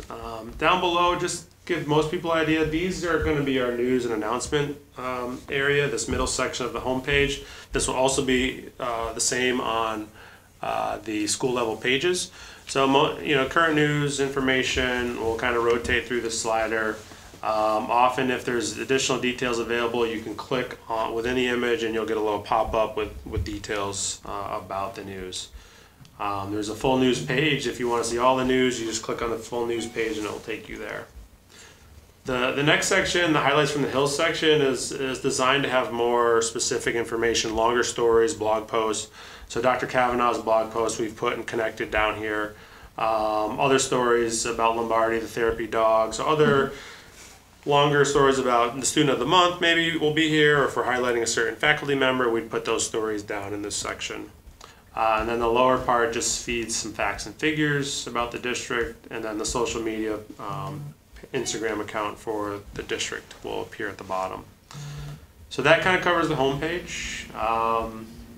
What are some other any other big things, Amanda, that you want to talk about? I know we're kind of limited on time. Yeah, I think Find It Fast was big. And yeah, the Find It Fast. I mean, I think in general we spent a lot of time trying to design an information structure that was intuitive. So the homepage, the menus are sort of designed the way the information is, like academics, extracurricular, district departments, and so forth. The top menu bar, like the students and families, that's more how the user looks at it and how you can get at the same information but from like a more user specific role. So I think for most families, Find It Fast will be your best friend. You can do a quick search. I mean, we in the policy subcommittee, we're working on a policy, and I thought, I'm going to try the new Find It search, and don't you know, the policy came right up. It was great. It was really easy, and I think the more people get comfortable that our search does now work, the better. And if people are looking for things, as you said, and they're not indexed or they can't find them, provide some feedback through the webmaster email, and we can get things indexed, because I think Find It Fast is going to be a great tool for folks. Correct. Great. And athletics, and I know we're going to talk about developments, but athletics page is still being developed. You know, we're building out team schedules and things, and Amanda's going to get to that. the campus map is finally changed and updated, so just so all the school committee and the community is aware of that. We kind of just got hot off the presses last night, the new basically campus map, so it's kind of displayed over here. So we reworked the campus map. We added Elmwood School and Marathon to the map with a legend. We updated and added the cross-country trail kind of mapped out around there, and some of the rules. So that's available. It's up on the website. There's a PDF version of it, and those can be downloaded at the bottom of the map, either a JPEG or a PDF version. So those are available. We shared them out with the town, so the Parks and Recs has access to it, and so that's a new addition. So we're excited. Any other general questions about? Yeah, sure. So the best way to demonstrate the translate button, policy page or any of the school committee policies is a good way to kind of look at that. So if you navigate to anything on the web, it's in HTML typically. So here's an example of policy AC. If you click on translate, you'll get a drop-down list of all the available languages within Google Translate. And you can just kind of pick a language, and the policy or the page, the text will automatically translate for you. And then you can re-click on the page and then convert it back to English if you need to at the top, and it changes the page. So that's readily available. It sits up top. As you kind of go from page to page, the translate button always stays up top in that utility menu for community or users to have access to. One of the things, Alan and I were just looking for the school committee agenda, which is actually not there, so. Yes, we talked about. Okay. Yeah, we're in our transition. We haven't totally gone operational with this. Yeah, we're working with people at the central office that are in charge of that have been trained, and they're going to start working on adding the menus, the agendas. But I would encourage folks to, if you have 5 minutes, either on your phone, because it's now mobile, or at home, explore a little bit, because our district department heads and so forth have done some really interesting new work on articulating what our departments are all about. Mrs. Parsons did a great job of articulating an overview of our curriculum for the district. And there's some really interesting new content that I think will help communicate with families what we as a district are trying to do. So I really encourage you to explore a little bit and let us know what you think. So just back over to the slides. I don't know if HCAM is transitioning, but I wanted to talk quickly about our next steps. Mr. Ghosh mentioned that on August 5th, we're going to roll out phase 2. I think we may have said it was August 15th in our email, so surprise, it's coming early. Yeah. That never happens. That will be the rollout for the school homepages and the pages that are related to the school homepages. At that point, there will also hopefully be the athletics overviews by sport, not the full maybe the full detail for athletics for all teams at all levels, but the overview, like what is field hockey and so forth, what is the program, who are the coaches, coach contacts, and so forth. And I'll just say that there is a huge effort underway to continually update content. We understand that, as we mentioned in our email to the community, we are in a transitional launch phase right now, so we know there's more content that needs to go out there. We're still tweaking it and adding. So I would say keep looking. By August 5th, a lot of the basics should be covered, and then I imagine the weeks between August 5th and the start of the school year will continue to add and build out our content. In late September, the website subcommittee will issue a community satisfaction survey. We had surveyed way back when about what people wanted, and so now we want to circle back about a month or so in and say, did you get what you wanted? We thought we heard you, this is what we think you said, is it working? And at that point, we'll come back to school committee with results on that. And just so people know, there are a lot of discussions ongoing, again, to continue to build this great new tool that we have. Mr. Ghosh and Ms. King are looking at the athletics events calendar. There's some complications with linking it to the Massachusetts Interscholastic Athletic Association. So we're trying to figure out the best solution for parents and teams to get the right information on calendaring. and so forth. There's a lot of discussion there. There's a lot of discussion that will happen probably next week with the website subcommittee. We've been asked to look at the district community page and maybe figure out what text should be on there. There's some text up there now, but we're going to revisit that. Figure out if there are more FAQs that we should add, and then take another pass at the structure of the Student and Families portal and make sure the layout, if we want to move things around, that's a pretty easy shift. So make sure there's nothing that easy that we should do to make that more usable. School committee, we will have to have an agenda item, Mina and Nancy, to look at our content in particular, just to talk about ways that we can use the tool to best communicate our policies. It's up there, but there may be some tweaking that we can do. We have some constraints because now our site is really great on the phone as well. It's mobile. And that changes a little bit of how we use tables and other constructs that we used in the past. So we will have to talk some about our content. And we also are looking at PDFs in translation. Like when we have PDFs, we have eliminated most of them, but there are a few. And when we have them, and we have them also in Mandarin and Spanish, where do we put them? Where does it make most sense? And that's a conversation with Ms. Kimball and Mr. Ghosh. So there's a lot of that kind of work still going on. So if you see something you think, oh gosh, that doesn't seem like it's quite right, probably there's a conversation going on. Feel free to flag it, but there is still a lot of work going on. The subcommittee was specifically tasked with keeping us on budget and on timeline, so I want to just touch base on this. We originally budgeted $45,000 for the development and delivery of this site. We went through several design iterations with Final Site to get our layouts the way we wanted them, and to also add some layouts to accommodate some tricky data that we had. It ran a little bit over budget, as most major website projects do, but not too much. And Mr. Ghosh was able to fund the gap of $3,500 or so through his existing IT budget, so that we ended up still within generally the confines of our original ask. There were some related investments. As Mr. Ghosh mentioned, there's a great new campus map, which was mandated because we have changed. We've added a parking lot now where we had a field, and things have shifted with the turf field. So that was already on the agenda, but it does tie nicely into the website. We get to reap the rewards, and that was paid for out of an anticipated expense from the IT budget. The timeline, we were targeting a July launch. We were constrained by the cost of running our old site. So we had to get off, or we had to pay for another year. So that really lit the fire under everybody. And I'm really impressed with both Final Site and the IT project team that we got there, which is why it's not 100% perfect. We sort of sacrificed perfection on July 1st, but it's really great and very close. And by August 5th, we'll be pretty complete. And I appreciate. Schools would say take a year to 2 years to do the migration that we did in about 3 months. Yeah, it was a crazy and aggressive, do it in 3 months. Aggressive timeline. So it's, I feel, I'm very proud of the work that you guys did, because I don't know how you did it. So it's great that you got there. And Final Site ended up being a good partner in getting there and turning things around as well.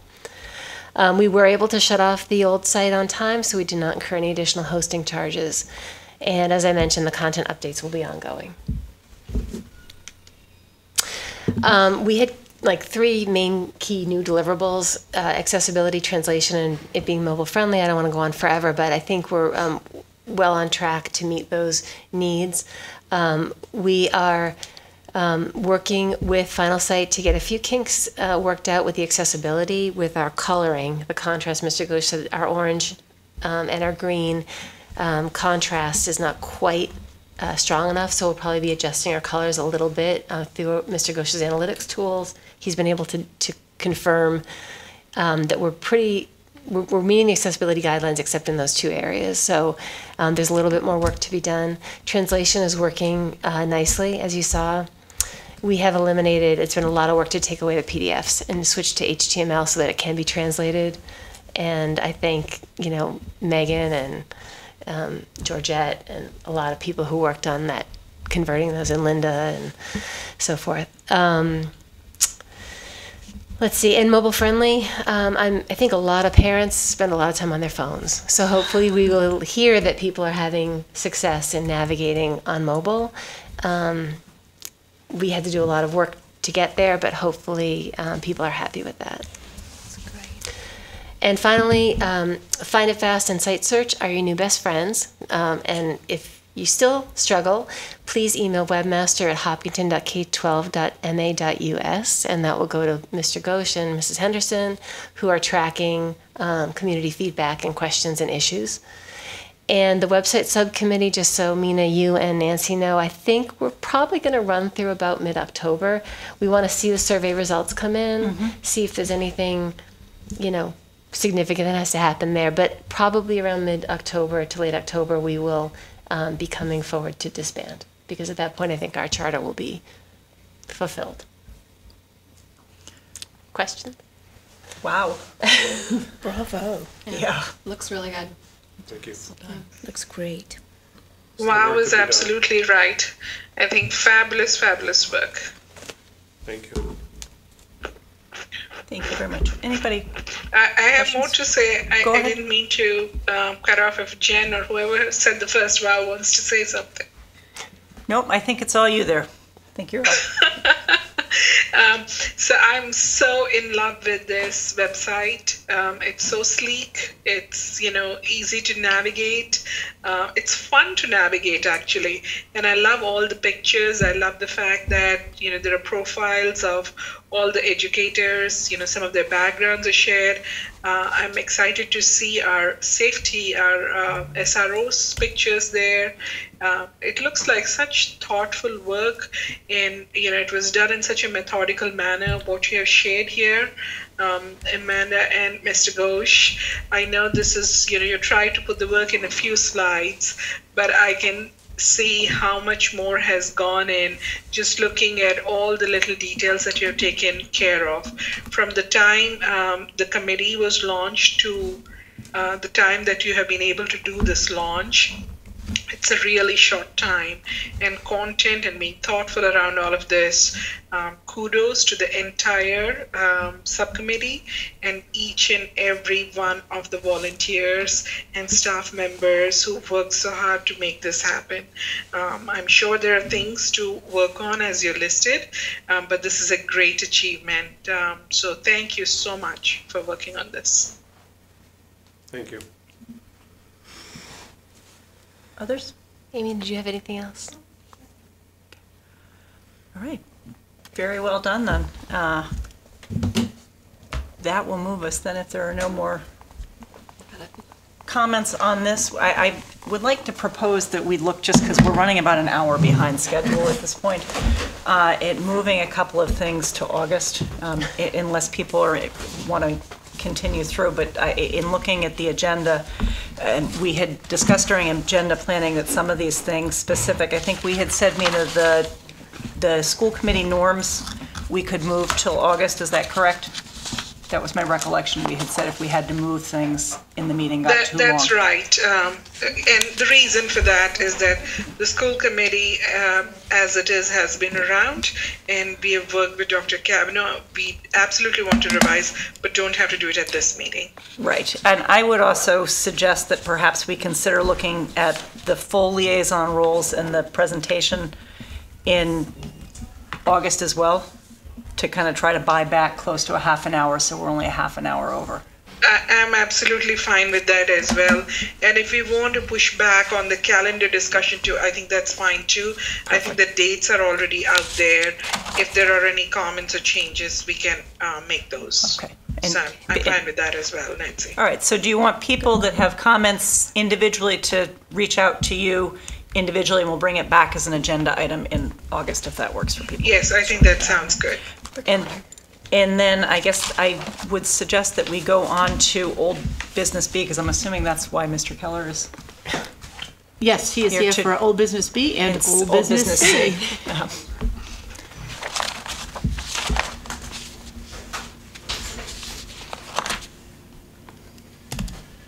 Sorry. That's right. I called you out of order. Sorry. No, that's all right. Good afternoon. Thank you. Hi. So I have 2 field trip permission final approval forms that I'd like to bring in front of you today. The first is Nature's Classroom. This actually would mark, if approved, the 27th year that we would attend Nature's Classroom. The dates are Tuesday, October 15th through Friday, October 18th. And the cost of the program per student is $360 for each family, per student, I should say. So Nature's Classroom, for those that are unaware, is an overnight field trip that takes place in Charlton, Massachusetts. It's for our grade 6 students. It's a science-based field trip where students have the opportunity to participate in experiments. There's whole group activities. There's also students have an opportunity to sign up for different elective types of programs that run over the course of those 3 days. Shall I do New York City as well, or take them one at a time? I think we can go ahead if you We're want. gonna vote this Okay. one and then we'll do New York. Okay. All right. All right, so seek a motion to approve the grade 6 nature classroom. So moved. Second? Second. It's a motion by Meg, second by Amanda. We'll do a roll call starting with you, Meg. Aye. Amanda. Yes. Jen. Me is I'm a yes. And Mina? Aye. Okay, so that is approved, and we'll go into the New York City then. Thank you. Similar to Nature's Classroom, seeking final approval for our New York City trip for grade 8 this coming school year. The dates are Wednesday, June 10th through Friday, June 12th. The cost on New York City on this trip is a little bit more than last year, so it's actually $779 per student. That compares to $755 this past year, largely due to the number of students. So at present, I know Dr. Kavanaugh was mentioning enrollment earlier. At present, our current 8th grade is at 235, though I think that might be 239 now, I think I saw it earlier. But it comes down to numbers, and so the cost per student goes up when we have less students. We had 280 students attend in 2019. So as I mentioned, the cost is $779 per student. New York City, this past year we attended, when we arrived, we went to the Statue of Liberty. We were able to attend To Kill a Mockingbird on Broadway this past year, which is a book that we read in 8th grade. We have a dinner and boat cruise. We attended this past year the Museum of Modern Art, the 9/11 Museum, and a variety of other activities that tie into our curriculum as much as we can. That's great. Questions, comments? Okay, then I would seek a motion to approve the grade 8 trip to New York City. So moved. Second. So motion by Meg, second by Amanda. We'll do a roll call starting with you, Meg. Aye. Aye. Jen. Yes. I'm a yes. Mina? Aye. Okay, so thank you very much. Of course, thank you. Thank you. Thank you, Mr. Keller. Thank you. Thank you. Thank you. Hope your summer's going well. Thank you. I appreciate that. Yes, it is. That's great, thank you.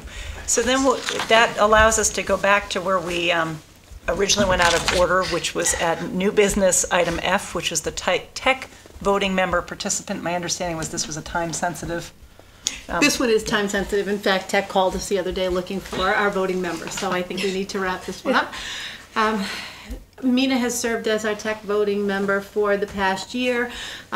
Unlike other collaboratives, Tech will allow either a school committee member or the superintendent to be their voting member. So we are looking for someone to take on that role. And as we always say about Tech, they are a great organization. It's a collaborative that affords us professional learning, special education services. It does an awful lot. So. And just to refresh my memory and to make sure we all have the understanding, there's also if the voting member is a school committee member, you still go as well, and vice versa. If you're the voting, or the superintendent's the voting member, a school committee member can still go. I go to some of them. Okay. They also do superintendent lunch meetings, and so I always go to the superintendent lunch meeting, and do go to some of the assistant superintendent meetings. Yeah. So it's And great just for job alike. For clarification, what is I know the meeting days and times are fairly standard each month. Yeah, they're Friday mornings at 9 o'clock in Walpole. Is that correct, Mina?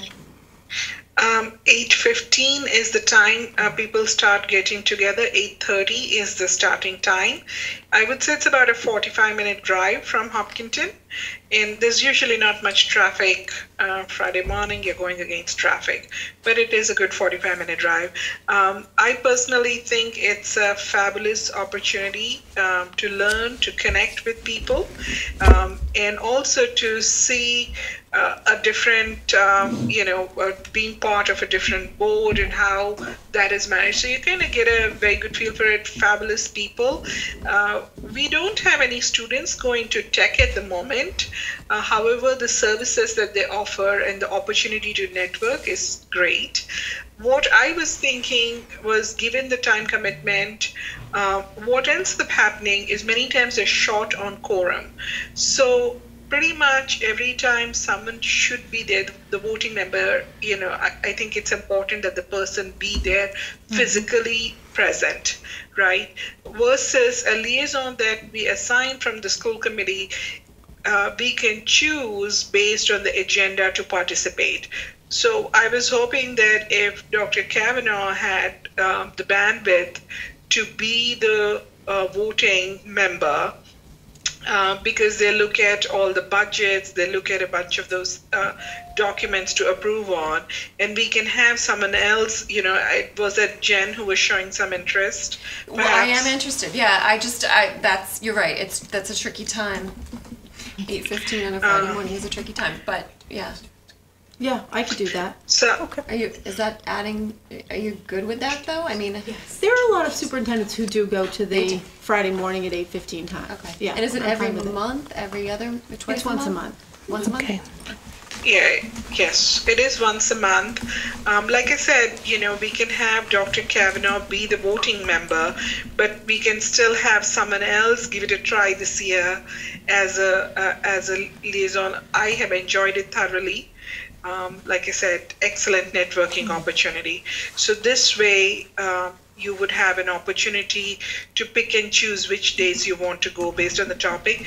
And actually, those sessions are open to other school committee members also. As I shared, I suggested 4 topics possibly for consideration for the upcoming year for sessions that could be open to school committee members. So in last year, Nancy, Amanda, and I went to the legislative breakfast in February. So there are events which are open to all.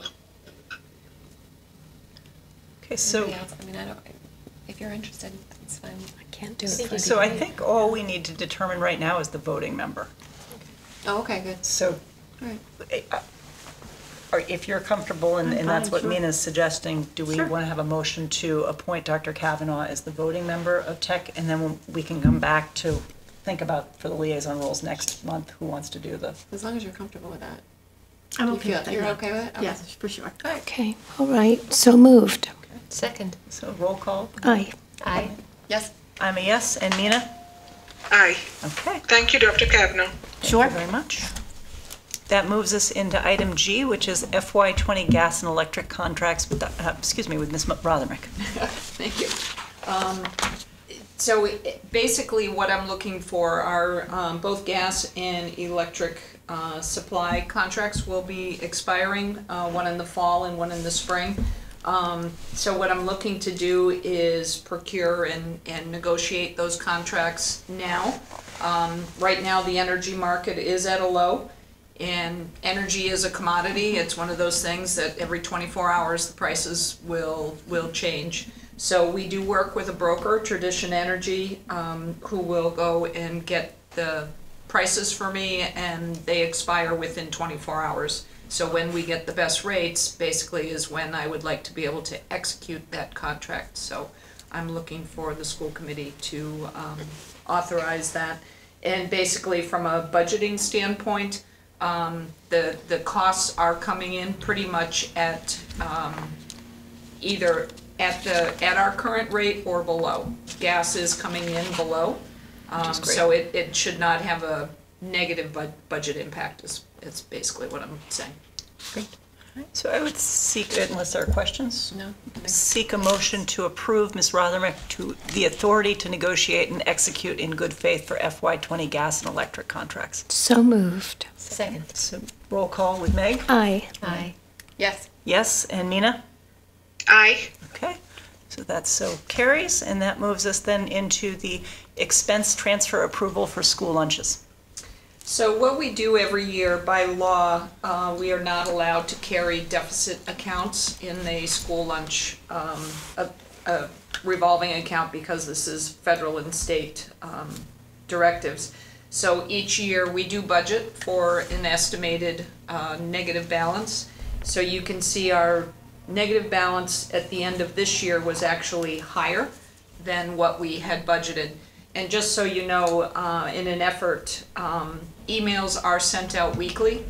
So it is an automatic when somebody goes into a deficit, an email is sent out at each week notifying parents of a deficit account.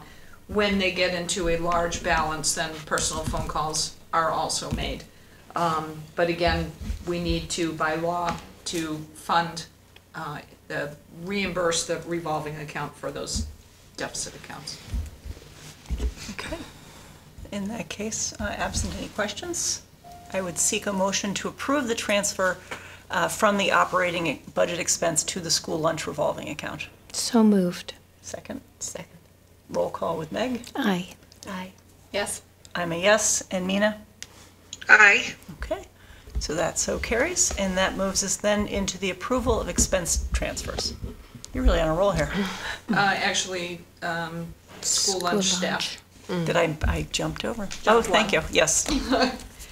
So next year, in an effort to basically lessen the number of kids that are in each lunch period, most of the schools are actually adding a lunch period. But in addition, so there will be 4 lunches. Right now there's 3.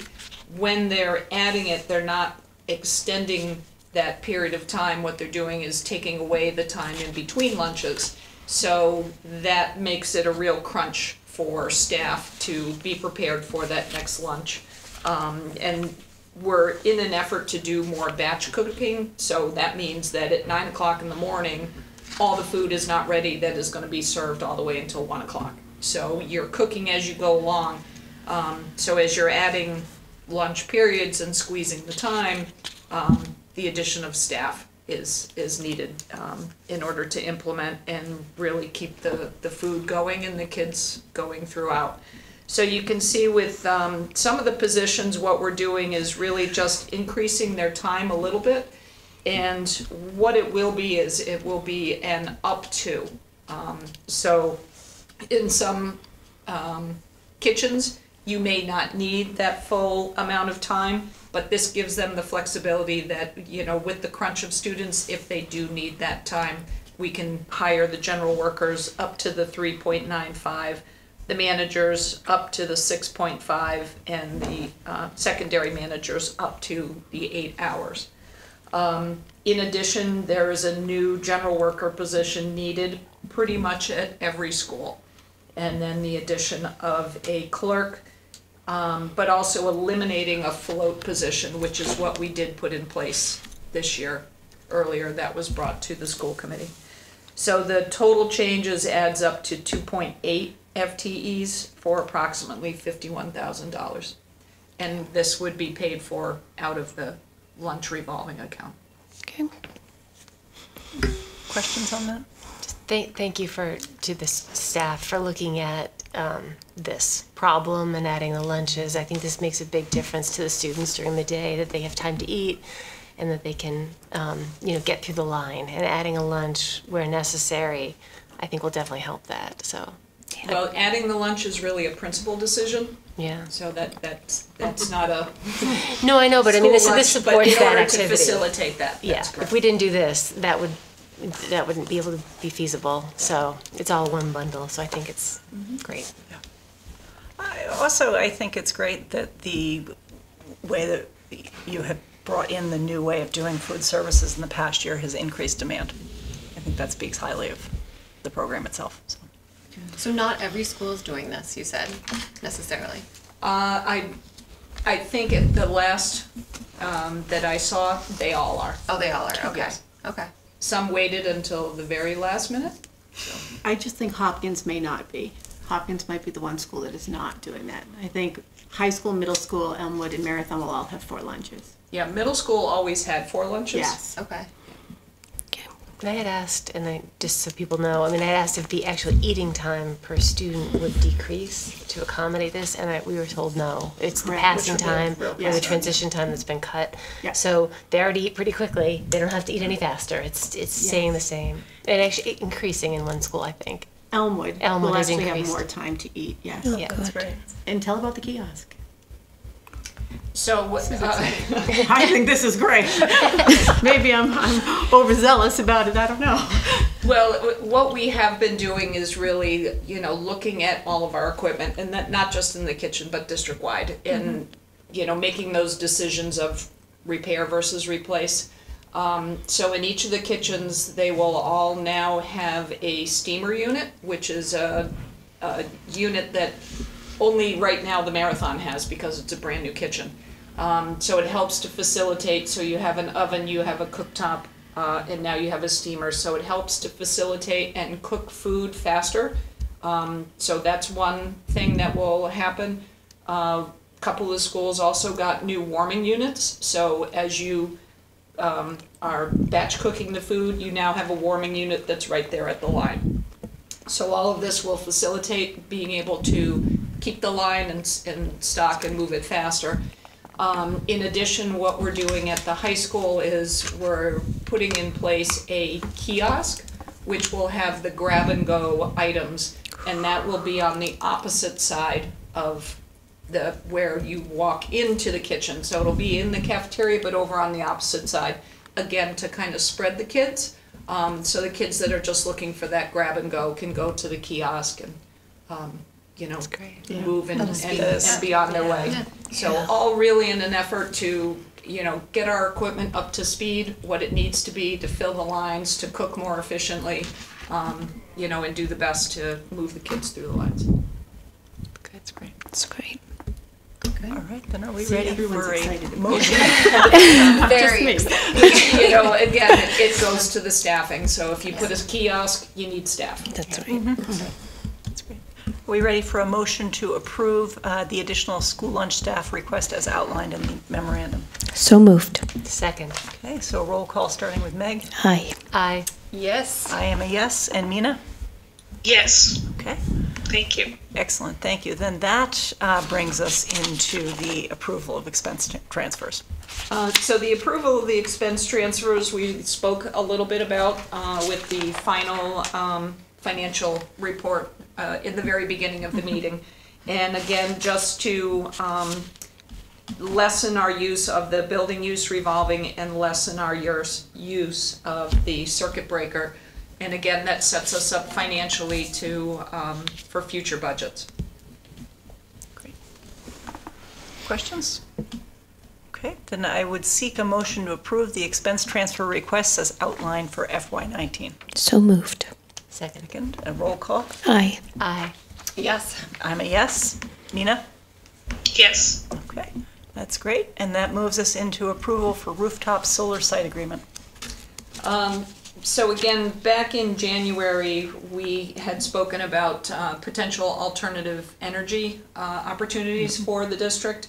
So one of the contracts, which would be the PPA for the Marathon School, what you need legally is this site access agreement. The vendor would be coming and installing the solar equipment, but it is not equipment that becomes the property of Hopkinton Public Schools. They retain ownership of that. So in order for them to do that, which is different than a vendor coming and putting in a piece of equipment that then becomes the property of the Hopkinton Public Schools. So in order for them to do that, legally, this is a document that the attorney drew up, which is this access agreement, which would allow them to do that. Any questions? Okay, then I would seek a motion to approve the Director of Finance the authority to execute the rooftop solar site access agreement. So moved. Second. Second, and a roll call starting with Meg. Aye. Aye. Yes. I'm a yes. Mina? Yes. Okay, and that so carries, and we had agreed that we were gonna come back to the school committee norms. We've already done the old business A, B, and C, so that brings us into old business D, which is policy BEHD, public participation at school committee meetings, and that's on for you, Dr. Kaplan. Okay. So I know that we had talked about this last time, and the one concern that people had, I think, with policy BEDH as it was written, is that in sort of copying verbatim Natick's policy, which did come recommended to us through ACLU and MASS, one of the things that they have in their policy was that there would be a sign-up sheet kind of giving people in order in which they would present, and then also a limitation to the number of people who could present because they had sort of capped their public speak at 15 minutes. So the iteration that you see in front of us really is just that iteration with the removal of the sign-up sheet, but with everything else pretty much looking the same. And we did receive, I think we all received community feedback with support of that. Yes. Yes. Yep. So, any other comments or questions? Okay.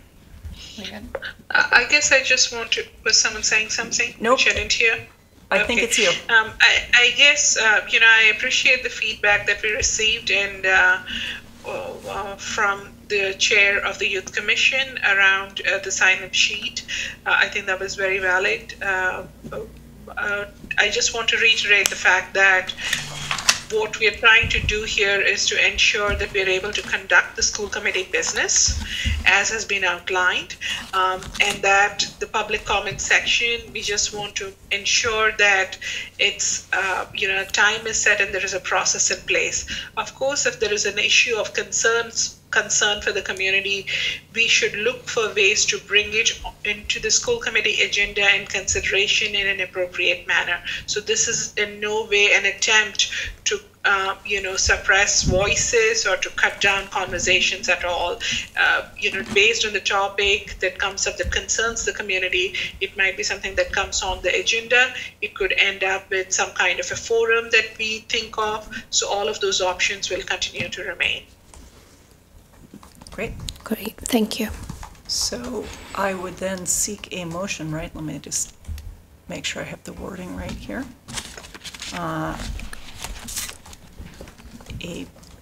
I think we are ready for a motion on this. Is that people ready to move this? I feel good. Okay. Then I would seek a motion to approve policy BEHD, public participation at school committee meetings as outlined in the agenda. So moved. It's BEDH. Oh, it says BEHD on the agenda, so that should be. We should, well, let's check it. Maybe I'm wrong. Find it fast. There you go. Make sure we do. BEDH. The title at the top. BEDH is the correct title? Yeah, I it's think in it's the probably just a packet. typo in the I packet. think it is too. All right, so a motion to, do you want to double check that just to be sure? I think it is BEDH. I did Okay. find it fast on the new I like website. find it fast. All right, then I would use seek it a all the time. motion to approve policy BEDH, public participation at school committee meetings as outlined in our agenda. So moved. Second. Roll call. Aye. Aye. Yes. I'm a yes, and Mina? Mina, on policy BEDH? Okay, so that so carries, and that moves us into item E, which is IJOA, field trips for a second reading. Dr. Kaplan? Yes, we also looked at this last time we were together. I think that the only substantial change to IJOA, in category 2, we have included athletics, STEAM, music, art, and club trips. And then we have also added on the second page a number 6 and a number 7.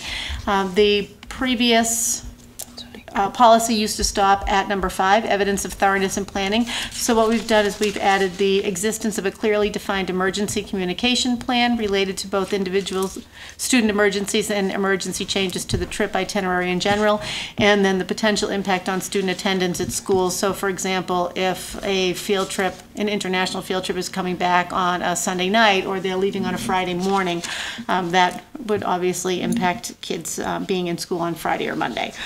And then the next to last paragraph at the bottom of the page also sort of spells that out. For any field trip, there must be a documented emergency communication plan and so forth. So those, I think, are the 2 significant changes to that policy. There's also just a little introductory line, I think, on the front that says this policy defines 3 categories. But other than that, it's... Okay. Any questions or comments? Okay, I think this one then, if we didn't receive any feedback on this through the public, I know it was shared. No feedback. Mina, did you receive any feedback on this? No, I did not. Dr. Kavanaugh, the people who actually chaperone trips regularly felt comfortable, right, with these Yes, changes? I think so. Okay. Yep. Okay.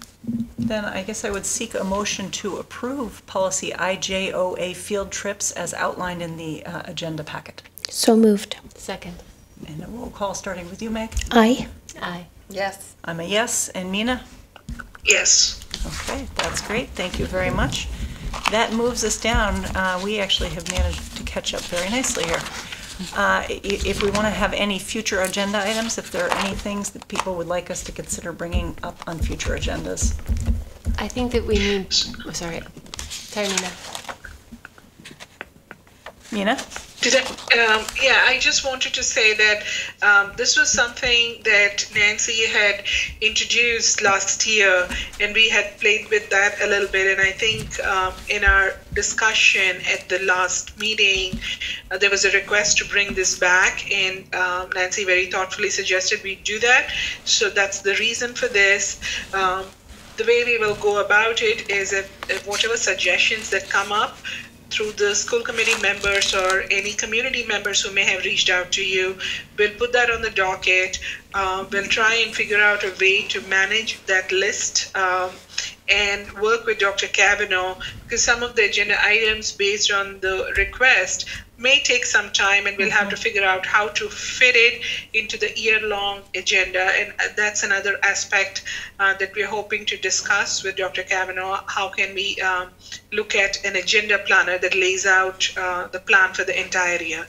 And as we have seen, some items may come to us which may not be under the purview of the school committee, in which case we can come back and say, we cannot add it to the agenda because of this reason.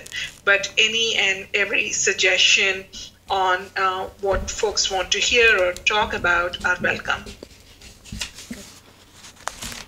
Do you have something? It's just that we will need probably to have a vote on some content for our website.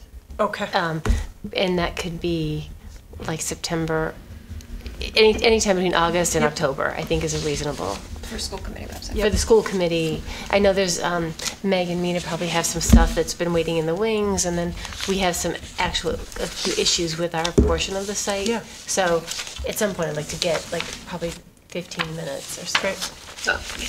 Thank you. I have one request, which is related to differentiation. I'd like us to come back with some information on the differentiation that is offered in the classrooms in our district, and any further supports that are needed, and how those methods are serving our learners. So, looking for a report, is that what you're asking? Yes. Yes, and I think all of those things will require some time and work with Dr. Kavanaugh and whoever she recommends we work with. Okay. Okay, and then we will also have the 3 that we did not get to today, which is the school committee norms, the school committee meeting calendar, and the school committee liaison roles to bring back. Right. Okay. Sorry. As we ahead, bring please. back the calendar, if there's just one, and maybe this will just be for ease next time, if there's one thing to think about, October, it looks like we have meeting dates on the 3rd and the 17th. And then there are no meetings on the 24th, 31st, 7th, and then we get to the 14th.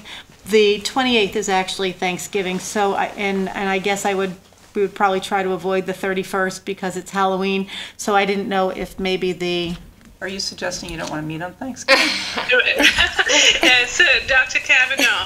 I'll do what everybody else wants. Just July to September are the ones which are confirmed. I think the rest require a rework. Okay. I just wanted to be conscious we about we do want to try to move those dates that we know we can't suggestions do. in that time frame, but happy to take on other thoughts. So should we just discuss that since we're talking about it? Sure. Do we want to do that, or should we just hold off for next time? We did catch up to some of the time we lost. We could have a start of the conversation. All right. So to that point, we could shift the dates in October from the 3rd and the 17th to the 10th and the 24th. Just take those 2 Thursdays and go later. And shift them by 1 week, if that's agreeable. Yeah. Okay. Okay, so we're looking at the calendar now. So we're back to, is that right, Nancy? Yes, so we're back to the calendar, and do you want to start with something particular that you wanted to say? I just want to say that if we look at the calendar, we had discussed this at our last meeting, and the thought process was to have those 3 categories. There was feedback that was received that probably we should have more office hours. There was some discussions about, going back to folks to confirm some of the dates, etc. So Nancy and I actually looked at this together. We added 2 office hours.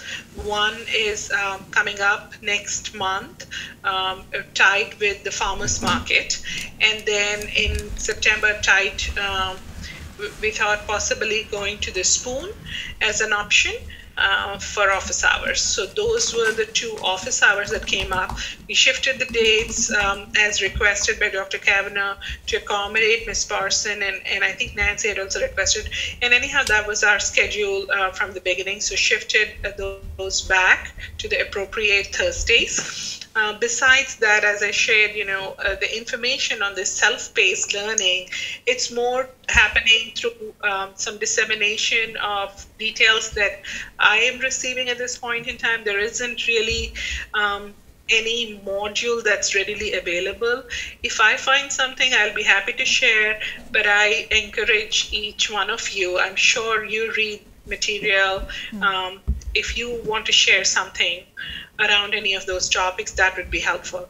The other thing we did was the training related to visions. It doesn't look like it's going to happen in September, so it'll likely happen in October, so we shifted that out. So those were the major changes, really. So the first 3 months are confirmed. The next set of dates as they get finalized, we will confirm that in terms of dates and timings. But I think the bigger part is attaching the agenda planner and tying that to the calendar. One thing that is coming to my mind now is that we have our next meeting scheduled for August 15th. Given the fact that we'll be going over school improvement plans, and I'm sure there's some other items that will come up, we are talking about school committee goal setting, norms, and also the liaison roles.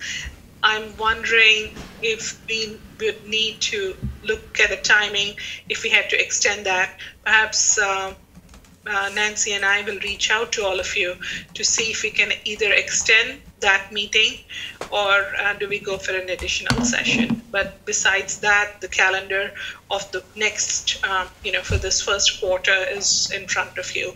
If there are any thoughts and suggestions that we should consider, please let us know.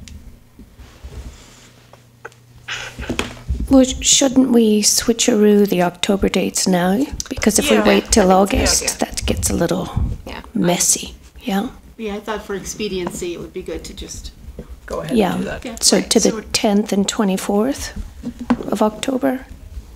And then there would only be one November meeting on the 14th. So I'll take feedback on the rest of the dates. happily, but I wouldn't want you to focus too much on that portion because that hasn't gone through the next iteration. Except that we do want to put that up on the calendar for the public to know if we're going to change our meetings. Oh, absolutely, absolutely. Yeah, no, there are corrections to be made based on our feedback from even the last session. We talked about a bunch of options. What are the possible places where we could have the office hours? How can we ensure that all the events that we attend are, going to all the schools, all student interests, that we are going to a drama event, we're possibly going to a musical event. We were thinking about the Friends of CPAC bingo night. These are the bunch of things that we talked about as making sure that there is a presence and the school committee makes an effort to show support.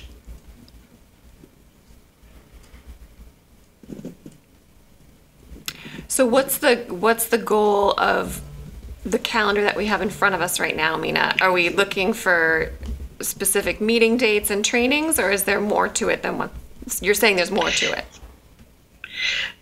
So to me, the first step is to be able to see what's our commitment for the year in terms of not just the meetings, but all these other events, office hours, etc. Right? That's the first step, and kind of be thoughtful in signing up for all these programs, and that they're not necessarily happening ad hoc, but we're actually putting some thought behind what is it that we want to make sure we're there. So that's the first step. Can I just ask? Sorry, which programs, Mina? I beg your pardon?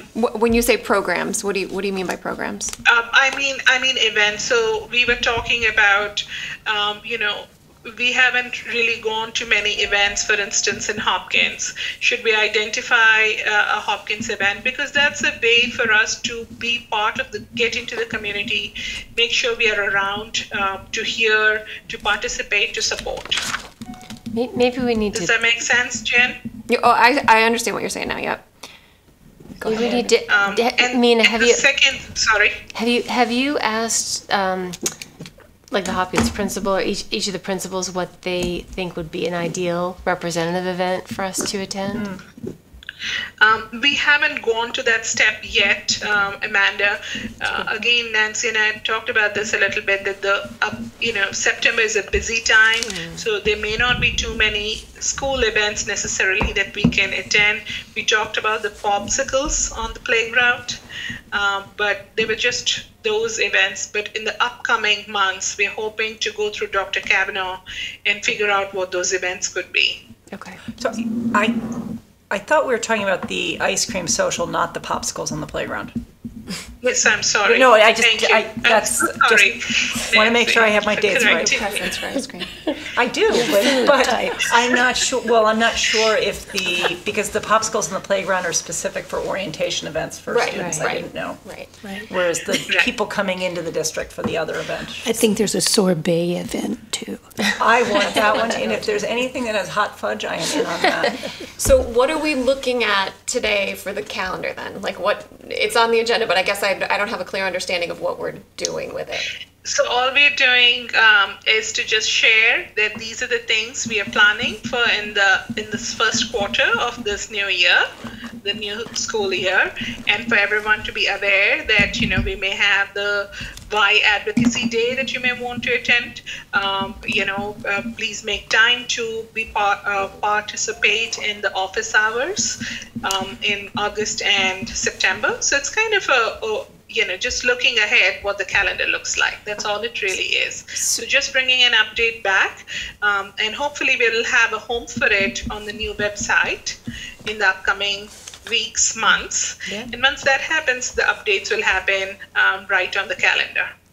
So, and the second part of this, Jen, is tying the agenda planner to the meetings. The meeting dates, the school committee meeting dates, which are color-coded. And the agenda planner is like the big higher level stuff, like when budget meetings happen? Is that what you mean when you say agenda planning? I think we need to discuss that a little bit with Dr. Kavanaugh. Georgette had shared something very detailed. I've seen some from other districts, how their planners are. I have some thoughts, but I would certainly want to discuss with Dr. Kavanaugh as well before we bring it back to the entire committee. Because it's, items that come through Dr. Kavanaugh's office, like you said, the budget items. We know that budget happens from this time to this time.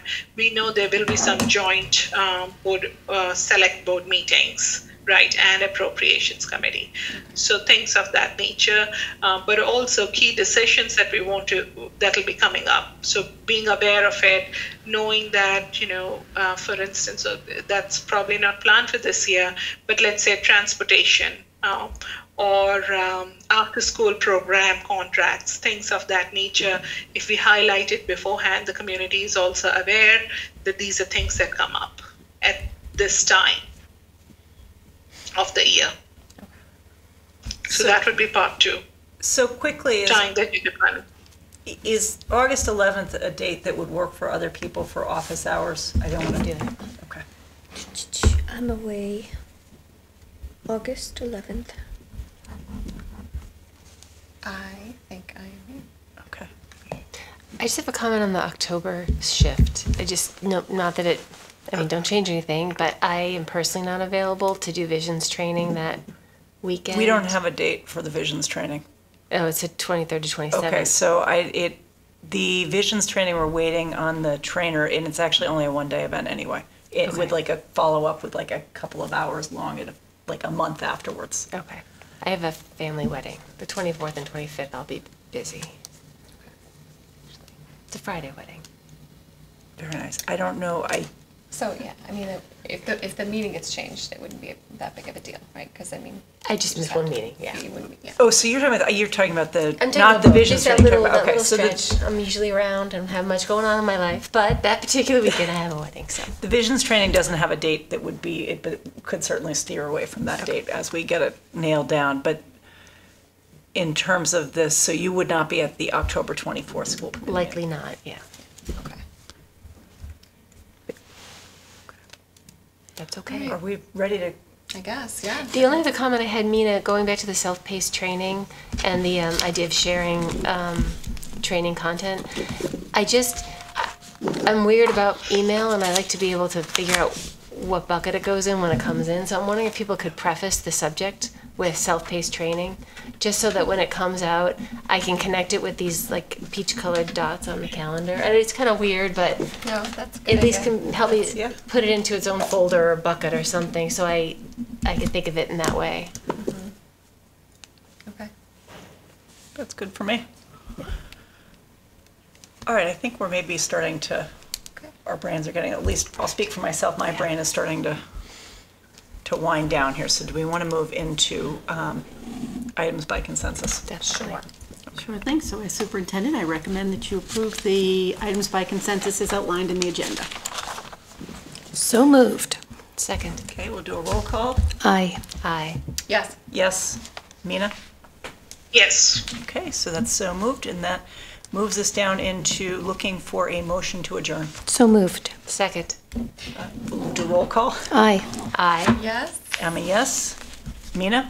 Aye. So we are adjourned at 1:21, and our next meeting that we have scheduled is August 15th, 2019 at 10 a.m. here in the HCAM studios. Thank you very much for all who tuned in, and enjoy the summer.